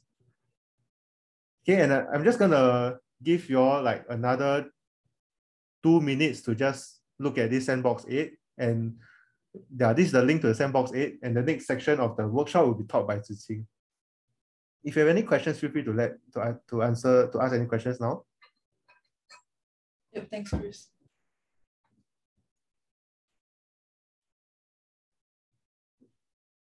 Okay, sandbox 8. I hope everyone has seen the link. I'm gonna stop sharing my screen now.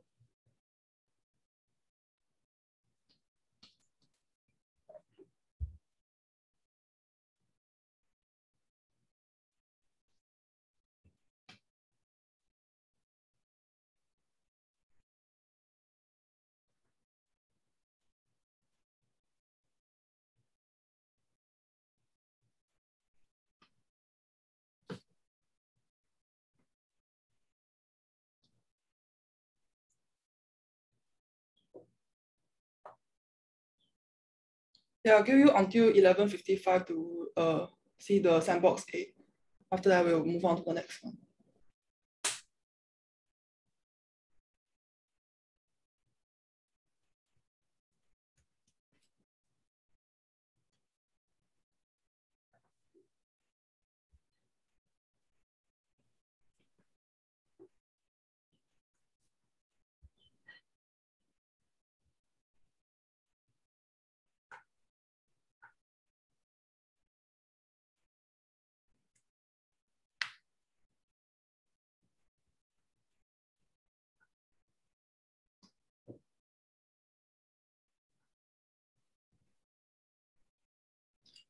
Okay. Yeah, now let's talk about API calls. So actually, what are API calls? Okay, let's look at it. So API is something that allows two applications to talk to each other. And it's basically we need to ask a web server to do something for us, and we wait for the server to give us a feedback. Like for example, if let's say an analogy is that we make a Telegram chat with our friends. And when we send a message to our friends, we actually need to wait for our friends to respond to us. And for example, if we want to ask them to go out for a dinner together, and then we need to ask them for their available days, and then we process the data, etc. So similarly, the same kind of logic apply here. So what we want to do now is to have some asynchronous function that returns a promise to us. So if you have taken a 2030 or taking, you will know that it's something similar to completable future in Java. So what we want to do here is we want to fetch some kind of data from web server, and we process the data and use the data to display on our web server, as we have shown in the beginning of the workshop.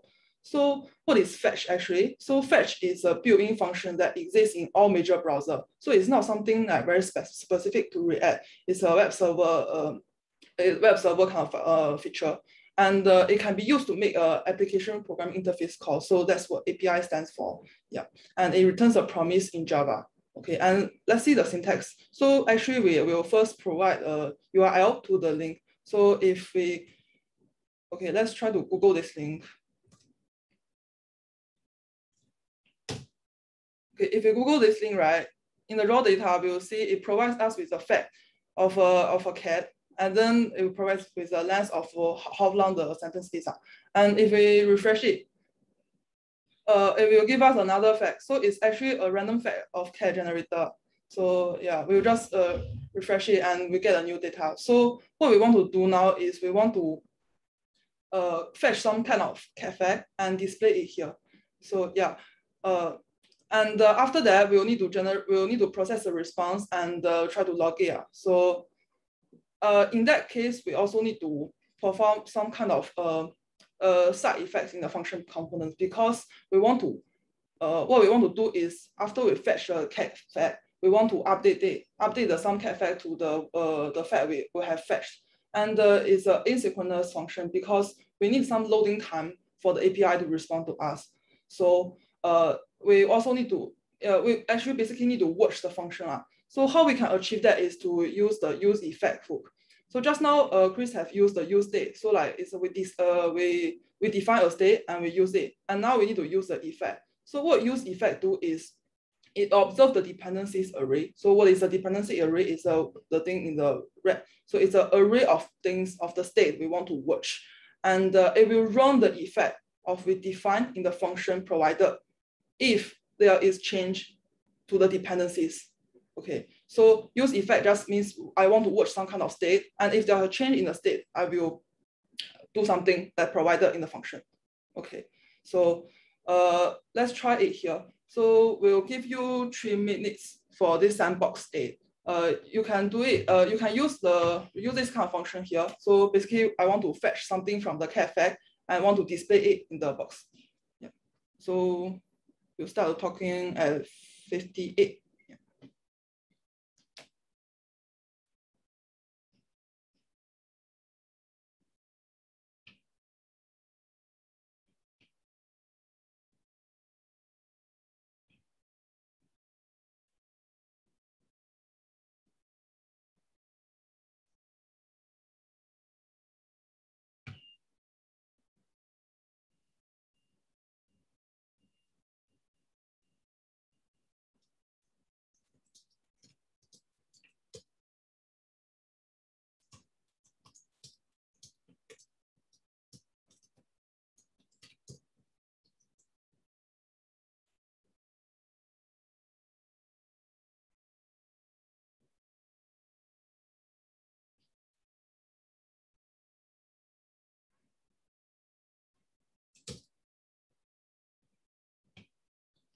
Okay, maybe I will do a demo of how you can use the use effect in the in React. Okay, so let's look at the sandbox data.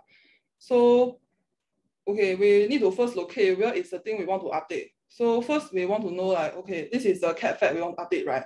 So for example, first we need to update. Okay, we need to declare a state. So for example, maybe I want to call it cat fact.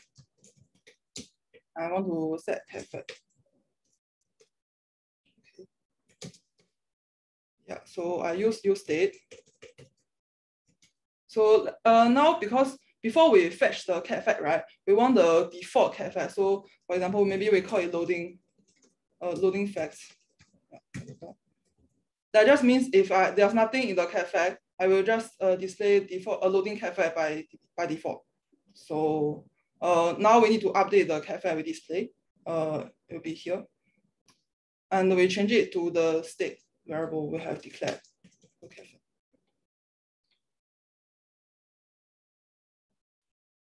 Okay. Now you see under the cat fact of day is displaying loading facts, and we can just change it and we will load hopping. Okay. And now we need to fetch the cat fact from the API call. So what we're going to do is we copy paste a chunk of code here. Okay. So we'll have a use effect. So basically we want to load it every time we, okay, so what we are doing now is we want to load a cat fact every time we refresh the page. So we'll need to use effect to achieve that because we want it to watch that, okay, I refresh a page, then I want to perform this kind of fetching of data from the API call. Okay, so we need to use effect. Okay, in the use effect, as we just mentioned, we will have a function. Okay, we're going to write the function body later, and we'll have a dependency array that we want to watch.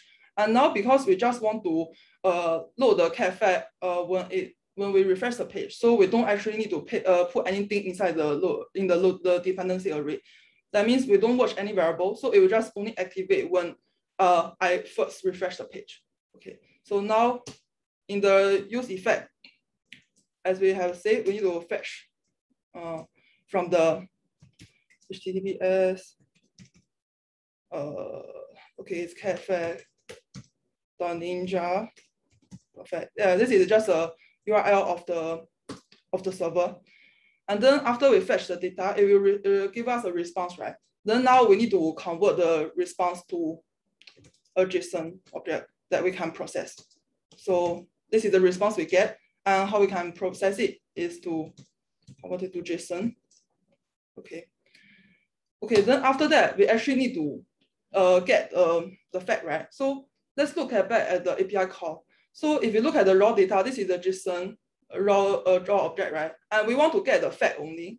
And the key of this fact is called a fact. So we could just call data.fact to fetch this kind of fetch this sentence. So what we will do now is process the data. Okay, this is the data we have. We're going to get the fact from this data by calling data.fact. Okay. And okay, let's try to refresh it. Let me see. Yeah. Oh, and this is to get the data.fact. And now we want to set the cat fact, right, to the fact we have fetched. So actually we need to use the set cat fact.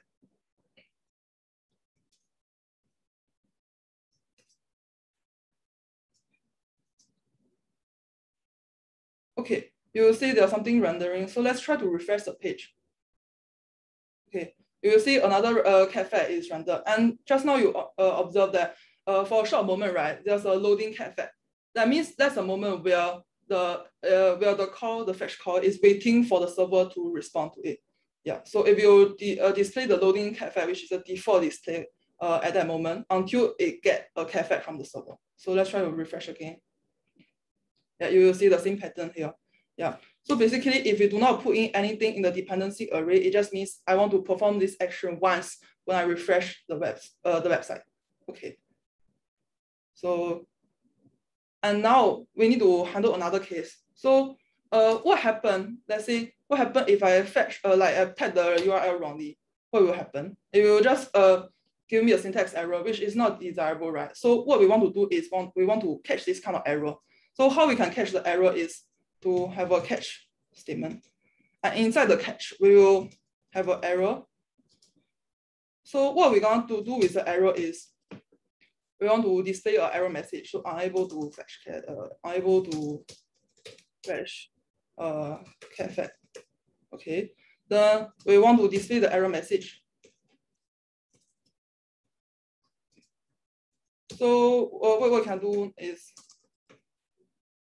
so we have a string, then we append the string with the error we have. So let's try to refresh it. Let me see, what's wrong with it? Okay, same thing. I still need to set the cat fact to this string I want to display. Yeah, because that's ultimately that's what we display on the screen. Okay, so now because the URL is wrong, right? There's nothing I can fetch from the server. So it will be the error will be called by this statement, and after that it will set the cat flag to unable to fetch cat error. Okay, so now it will be a advanced like syntax. So what you can do now is you don't need to actually use the string and the concatenation. What you can do is to use a backtick. This is a special syntax here. So how can I use the tick is that this will be a string. And if I just want to display the error in line, I can have a $ and the curly braces. Inside the curly braces, I can just put the literal I want to display. So this is called template literal. What it does is after I put a $ here, right? Inside the $, I can display a value. So this is the value I want to display here. So it will be rendered in line.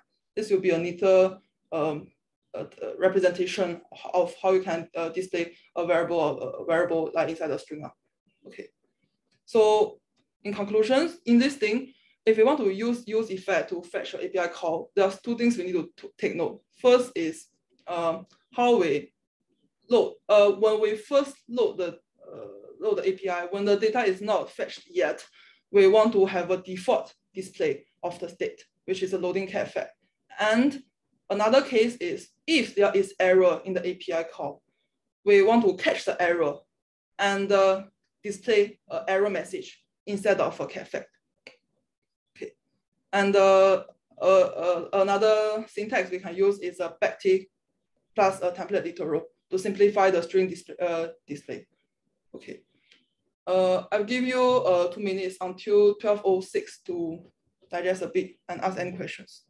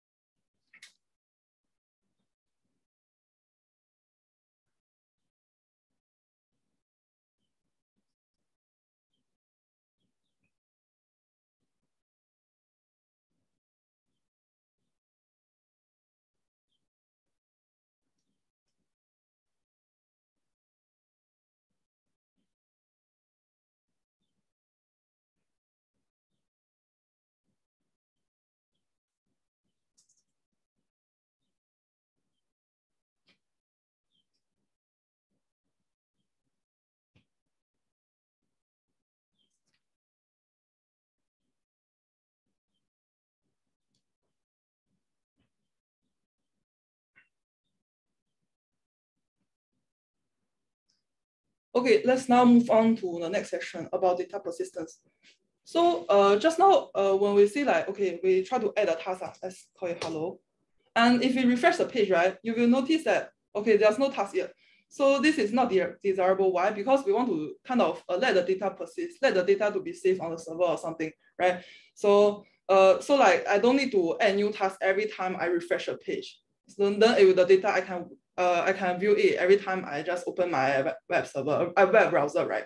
So what we can do is through data persistence. It just means I want the data to persist. Okay. So there's one way to store it is to use window local storage. So what window local storage is? Let's try to view window local storage on the web server. Okay. So if you inspect the page, let me open it. If you inspect the page, okay, and you go to storage, or I think some other browser is application, then to storage, okay, then you'll see there's a local storage here. Yeah. So inside the local storage, you will actually see there are a key and a value. So that means inside the local storage, I can store something as a key value pair. So what we're gonna do now is we want to save the task as key value pairs into the local storage so that when I refresh, it will still display the task list I have previously entered. Okay, so when we talk about storage, right, there are actually 2 steps in storing. So first one is we want to store the data in the local storage, obviously, right? Then another thing is when I refresh it, I want to get the data from the local storage. So I need to store and then I get the data from the local storage. So when we want to store the data, we can use the set item and key value. Because just now we have observed that in the set item, right, in the local storage, I will store them as a key value pair. Yeah, and notice that the value we want to pass in need to be a string. Okay, that might cause an issue later we need to talk about. Yeah, and the next step, we want to get the item using the key. So when we give them a key, they will fetch the value that's corresponding to that key and return the value to us that we want to do now. Okay, so that's the 2 stage we want to care about. Okay, because of time constraint, I'm just gonna do a demo of how you're going to fetch the how you're going to store and fetch the tasks. So remember just now we have moved in the stage of the lifting state up, right? We have moved all the tasks to the app. So if we want to store the task to local storage, we also need to do something to the app, right? So let's look at the app. Okay, so when we pass in set task as set task, so maybe we can do something here to make the task to save to the local storage. So what we can do is I will set and store, maybe set and store task. Okay. So now we need to define a set and store. Let's call it a function set and store. Inside, I will have new tasks. Okay. So every time I add a task, I save it to the local storage. Okay. So but I still need to set the task to the state first, right? So that's a basic function of a state. Okay, so I set the task to the task, and now I want to store it to local storage. What I can do is to call window.local storage, and I set item, as just now we have mentioned. Set item means I store it, right? And I pass it a key. Let's call it task. You can call it anything. In the task, I want to store a new tasks, right? Okay, so the new task, right? What is the new task is actually, is it a string? No, right? It's a JavaScript object. That means I cannot directly pass it in. So let's see what will happen if I just run it.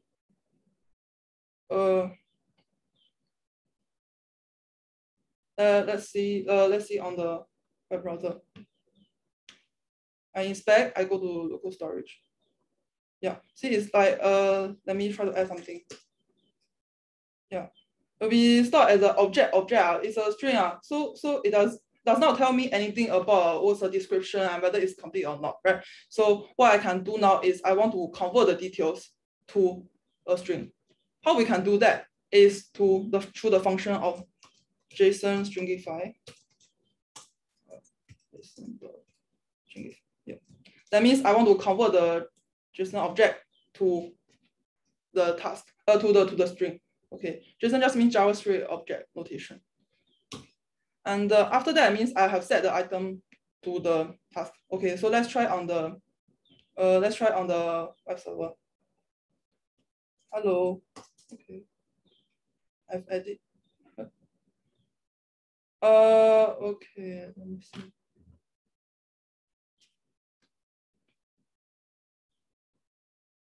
Yeah, so when we type hello, right, although the task is not displayed yet, okay, we'll see like the task is stored as a description hello and it is complete false. That because we have already converted it to a string. Okay, so now what we need to do is to because just now we have seen that the task list, right, is not render anything when we type in. So we need to use the use effect to fetch the data from the local storage every time I refresh the page. So what we can do is to use something similar as we talk about use effect, right? Use effect. Because use effect, if I do not pass in any independencies, it will just means I refresh and I perform this action once, right? Okay, so now let's write the use effect. We basically want to set the task to the storage, to the data we have fetched from the local storage, right? So first we need to actually get the item from the local storage. Yeah, okay. So just now we have mentioned, we just need to have the key for the local storage, right? So that's called, we have mentioned the key is called task. So we need to get item of task. Okay, and let's call it constant save task. Let's go to save task. And now we can set tasks to the saved task from the list, right? Okay. So so now what will be the problem? Just now we have mentioned that the new task, right, is a JavaScript object. And now after we convert it to string, when I fetch it, right, when I get the item, it will return me a string as well, right? But indeed, I just want the JavaScript object. So I need to convert it back to JSON, right? So there is a function called JSON.parse to convert it back from string to JavaScript object, right? And after I convert it back, I can just set the task to save task. Okay, so that means every time I refresh the page, I fetch the data from the local storage, and then I set the task to the saved task. Okay, so let's try it now. Test. Somehow it doesn't. Let me see what happened here. Okay. It's okay.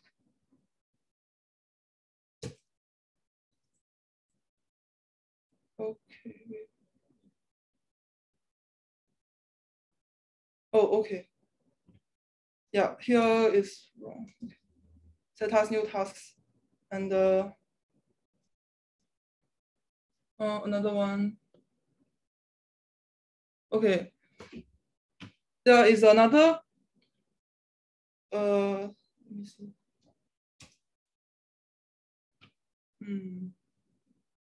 New tasks. Set new task.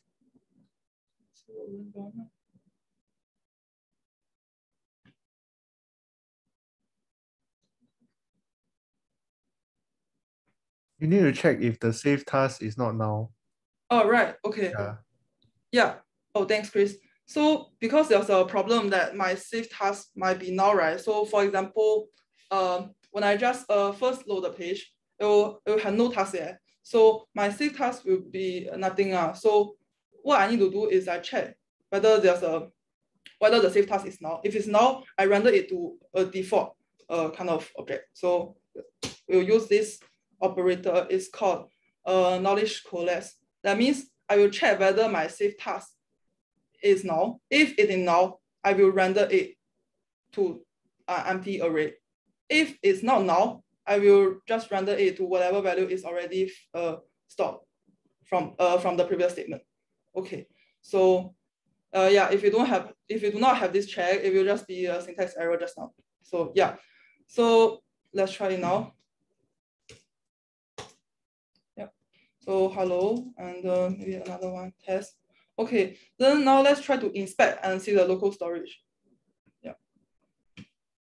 It will be in this app. Okay, now you will see. Okay, let me delete this one.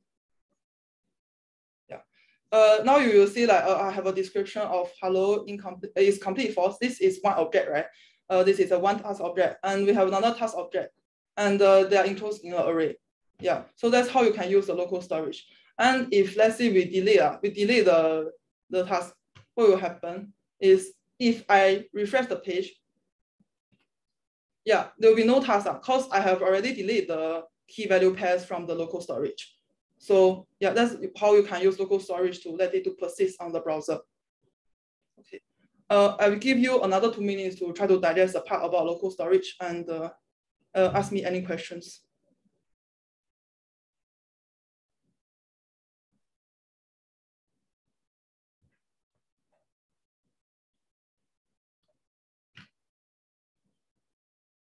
Yeah, for those of you for looking at the sandbox, you can also try to figure out how to save your name to local storage. Because right now, Ziqing actually demonstrated how to save the task to local storage. So actually saving the name to local storage is the same concept. She won't demonstrate it, but you can think about how you can get it done. Yeah. So think of the two steps. So you need to first store it and also get the data. Yeah.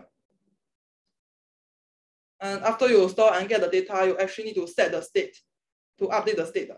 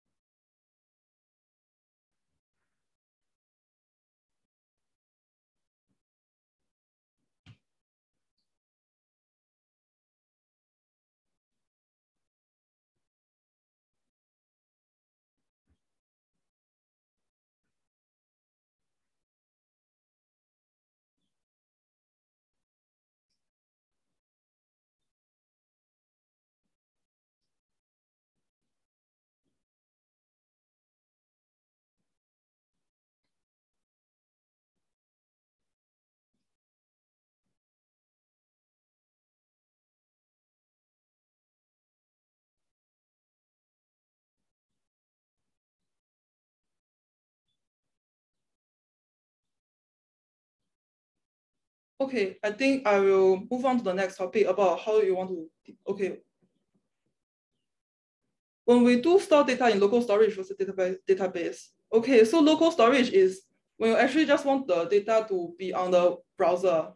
Yeah, so it's just a local storage thing as suggested. So there will be no access to database. And local storage is preferred when you just want there's no like interaction with the internet data. And it's like, it will be a simpler version. So for example, the NUS mod is, you will see some kind of data review. So like if you see the data, right, in the storage and you go to the local storage, you will see there are some persistent data stored here.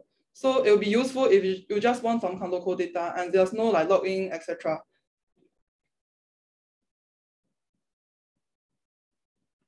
Okay. Yeah, we'll move on to deployment. So here we'll be introducing to you a tool called Vercel. So it's a website that actually can host your services like for free, and it's very easy to use. So you just need to create an account and push the repo to your GitHub, and you link the GitHub account to the Vercel account. So let's search it. Okay, it's called Vercel. Yeah. If you have logged in, okay, so this one is already deployed. So you can actually click on new project, and this is linked to your Git repo, or you can add a GitHub account. Then you will search the repo you want to deploy. So for example, I will just import this one. Yeah, then it will automatically deploy for you. So you just need to wait for a few seconds. And since here I have already deployed this one, so we'll just see what will happen. So if you go to this deploy app, right, you will be able to have a few domains for the app. So actually this app, you can access the app in this link. This is a global link. So inside here is a fully function one. So you can do the thing as we have already mentioned in the workshop. So that means your app is online, and now you can send the app to your friends to test it if you want. Yeah, and another cool thing is you can also view the domain, and you change the domain to some other domain. So maybe let's call it thing.com. I don't know. Okay. Yeah. Then okay, it's not valid. So you can choose a valid domain, and then that means you can just use the newly configured URL to access the app you have deployed. Okay. And after you have linked your GitHub account to the Vercel account and deploy it, right? Every new commit to the master branch will actually trigger a redeploy. That means, right? Okay, so I have already have a repo here. So what I'm going to do is to show you. Okay, so if it's first time you do it, right? You just git clone. You copy the URL and then you git clone. Yeah, git clone to a repo. So git clone, then you paste in the URL you have just pasted, and then it will give you a new repo. So, okay, let me just try to do it again. So, git clone. Yeah, it's already exists, so you can do that. And after that, right, you can run the command of yarn to install all the dependencies you want. And then after you install the dependencies, right, I can just run a yarn start.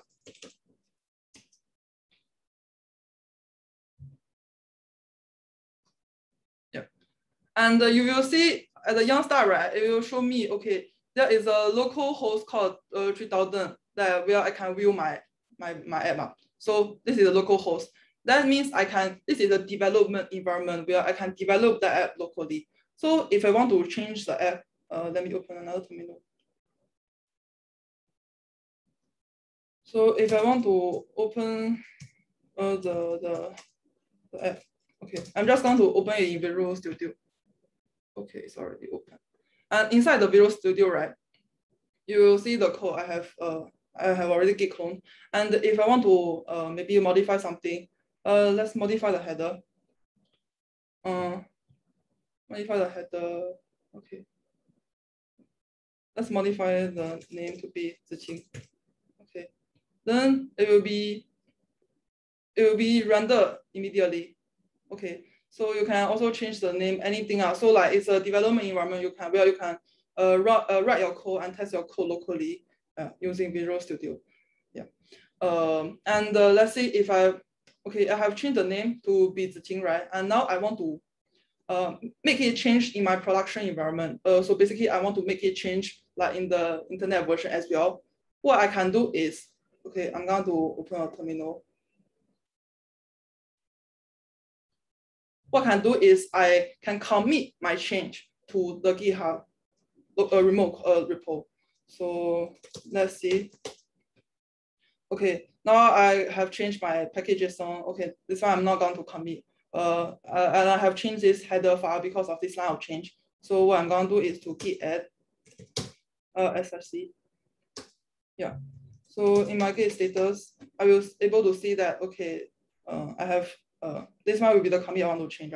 So I will git commit message. So this is short form. So but let's say update the save name. Yeah. Then now I want to push it to the repo. So if it's the first time you create a repo, you might not be able to push it, but you can just follow the command that the git prompt to you. Yeah. So after I push, okay, that means I already pushed. And if I go back to my repo, okay, if I go back to the repo and refresh, yeah, you'll see, okay, this is the latest commit. Okay, update the save name. Yeah, and I have already updated the name. So what will happen? Okay, that's a cool thing about Vercel is that if you render the change and redeploy the app based on the next newest commit. Okay, so you will already see that in the branch, right, is the main branch, and the latest commit is update the save name. That means my branch is redeployed. Okay, so let's see. It might take a few minutes. Yeah, okay. So now you see, this is my remotely deployed app, right? And now my name is already changed to Ziqing. Yeah, so that's a cool thing about Vercel, that you can just redeploy your commit instantly. Okay, and if let's say you want to protect your main branch, that's like, I don't want to every time I push a commit then I redeploy. I just want to make sure this version works. Then I deploy. So what means is you can create a new branch. Okay, so create a new branch and call it a production branch or redeploy or like a deployment branch. And then, okay, let's look at let me see. I think it's okay. Yeah, so like under the git, right, you will see a production branch. That means every commit pushed to that branch will be deployed. So I can just change the branch to something like production. Yeah, or like a deploy. So like every time I want the production version to change, right, I just push all the changes to this branch instead of the main branch. So that way you can just protect your changes until it's ready to be deployed. Okay, that is something about the deployment. Okay, I think we have went through all the main part of the workshop. So now we're going to do a bit of summary. So this is the finished product as Chris have deployed. So you can have a look at it and toggle around. Yeah. And we just want to recap a bit. So first, components are the building blocks of React. And it's just when we say, okay, it's in the format of a function that returns a JSX object. Yeah.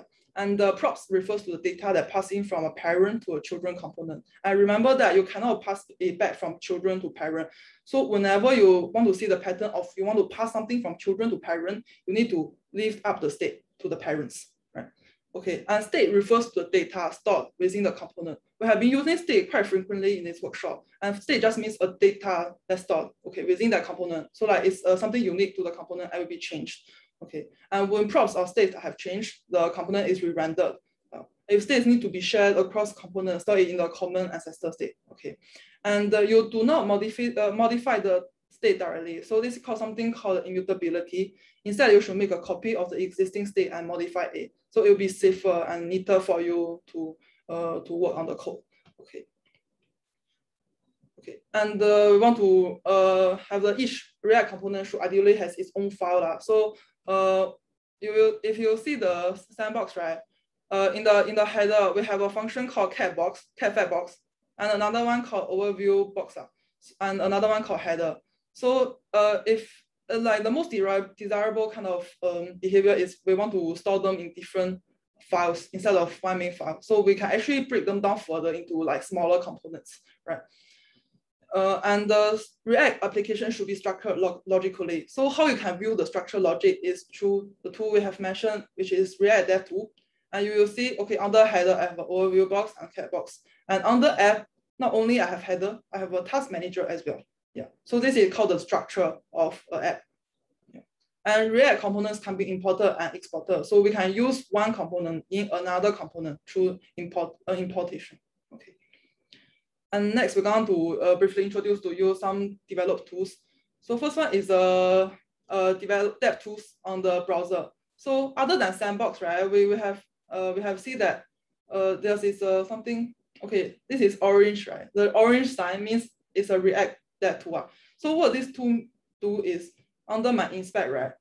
I will have a components and the profiler. So these are the web browser's version of the developed tool. So you can do the same thing as the one in the sandbox.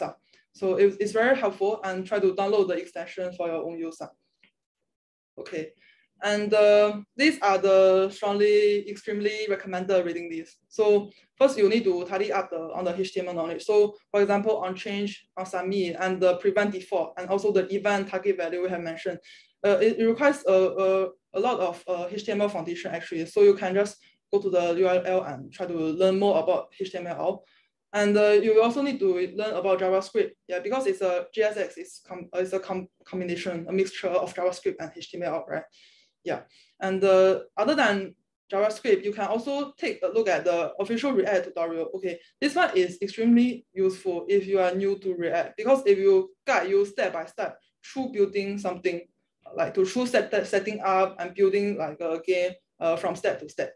Okay, and everything in the main concept is a hello world. So yeah, make full use of the React, its own official document is quite good. And another thing is React hook. So just now in the workshop, we have mentioned about use state, use effect, right? So these are actually called hooks. Okay, so you can take a look of a state hook, an effect hook, and other kind of hook APIs as well. So yeah, these are all the React official documents. And moving forward, these are some useful tools. We would strongly recommend you to have a try of it. So if you're using VS Code, right, ESLint and Prettier are your good friend. So Prettier will basically help you to auto-format the code as just you have seen in the sandbox. So what it will do is to save on format. So let's say I modify something to make it very nasty. Okay, so now like it's not formatted very nicely, right? Like everything, something is inline, something is not. So if I just Control S or Command S, I just save it. It will automatically format it for me. Yeah. So this is make use of the Prettier extension. And if let's say you have downloaded the Prettier extension but it's not working, make sure you turn on the format unsafe function on VS Code. Yeah. So it will be in the setting, and then you can okay, Command S. We go to the setting, Yeah, you make sure the edit format on save is true. Yeah. Okay. And ESLint is a linter that help you to check whether your code is grammarly correct. Okay, so let's see if I have a how to say, I have a extra bracket. Yeah. Then it will just detect for me and show error message from here. So it will be very useful. And Redact is something very advanced that's about like state management, because there's a lot of states, right? So how we can centralize the stage and store them in a centralized store is through using of Redux. And we'll have also TypeScript. So TypeScript is actually a superset of JavaScript. So it will be helping you to add types as the name suggested to the language. So you'll be able to have some integer, string, this kind of type, and you can define your own types in TypeScript. So you can try that out as well. Yeah, okay. Then you can also take a look at the part 2, which is more advanced stuff, and it will tell you how to move on from the current to-do app to a new to-do app. So yeah, it will be using Firebase, if not Firestore, yeah, Firestore and Firebase, yeah. So yeah, is VS Code sufficient to develop for purpose on Mac, or is Visual Studio? VS Code. Yeah, VS Code is sufficient. Yeah. Okay. Yeah, I think that's the end of our workshop. Yeah, thank you guys for staying along with us. And yeah, we overrun quite a bit because we want to really go through the concepts with your in depth. So yeah, if you could help us to fill in this feedback form, it will be very good for us to know how we can improve on our teaching. Yeah, and don't be discouraged if you are lost in anywhere in the workshop, because it's meant to be a bit challenging. So like later you can also read the concept and digest on your own.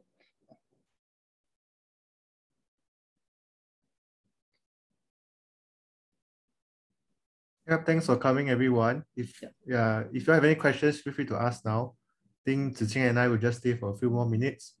If not, yeah, like what she mentioned, help us to fill up the feedback form. We'll appreciate it.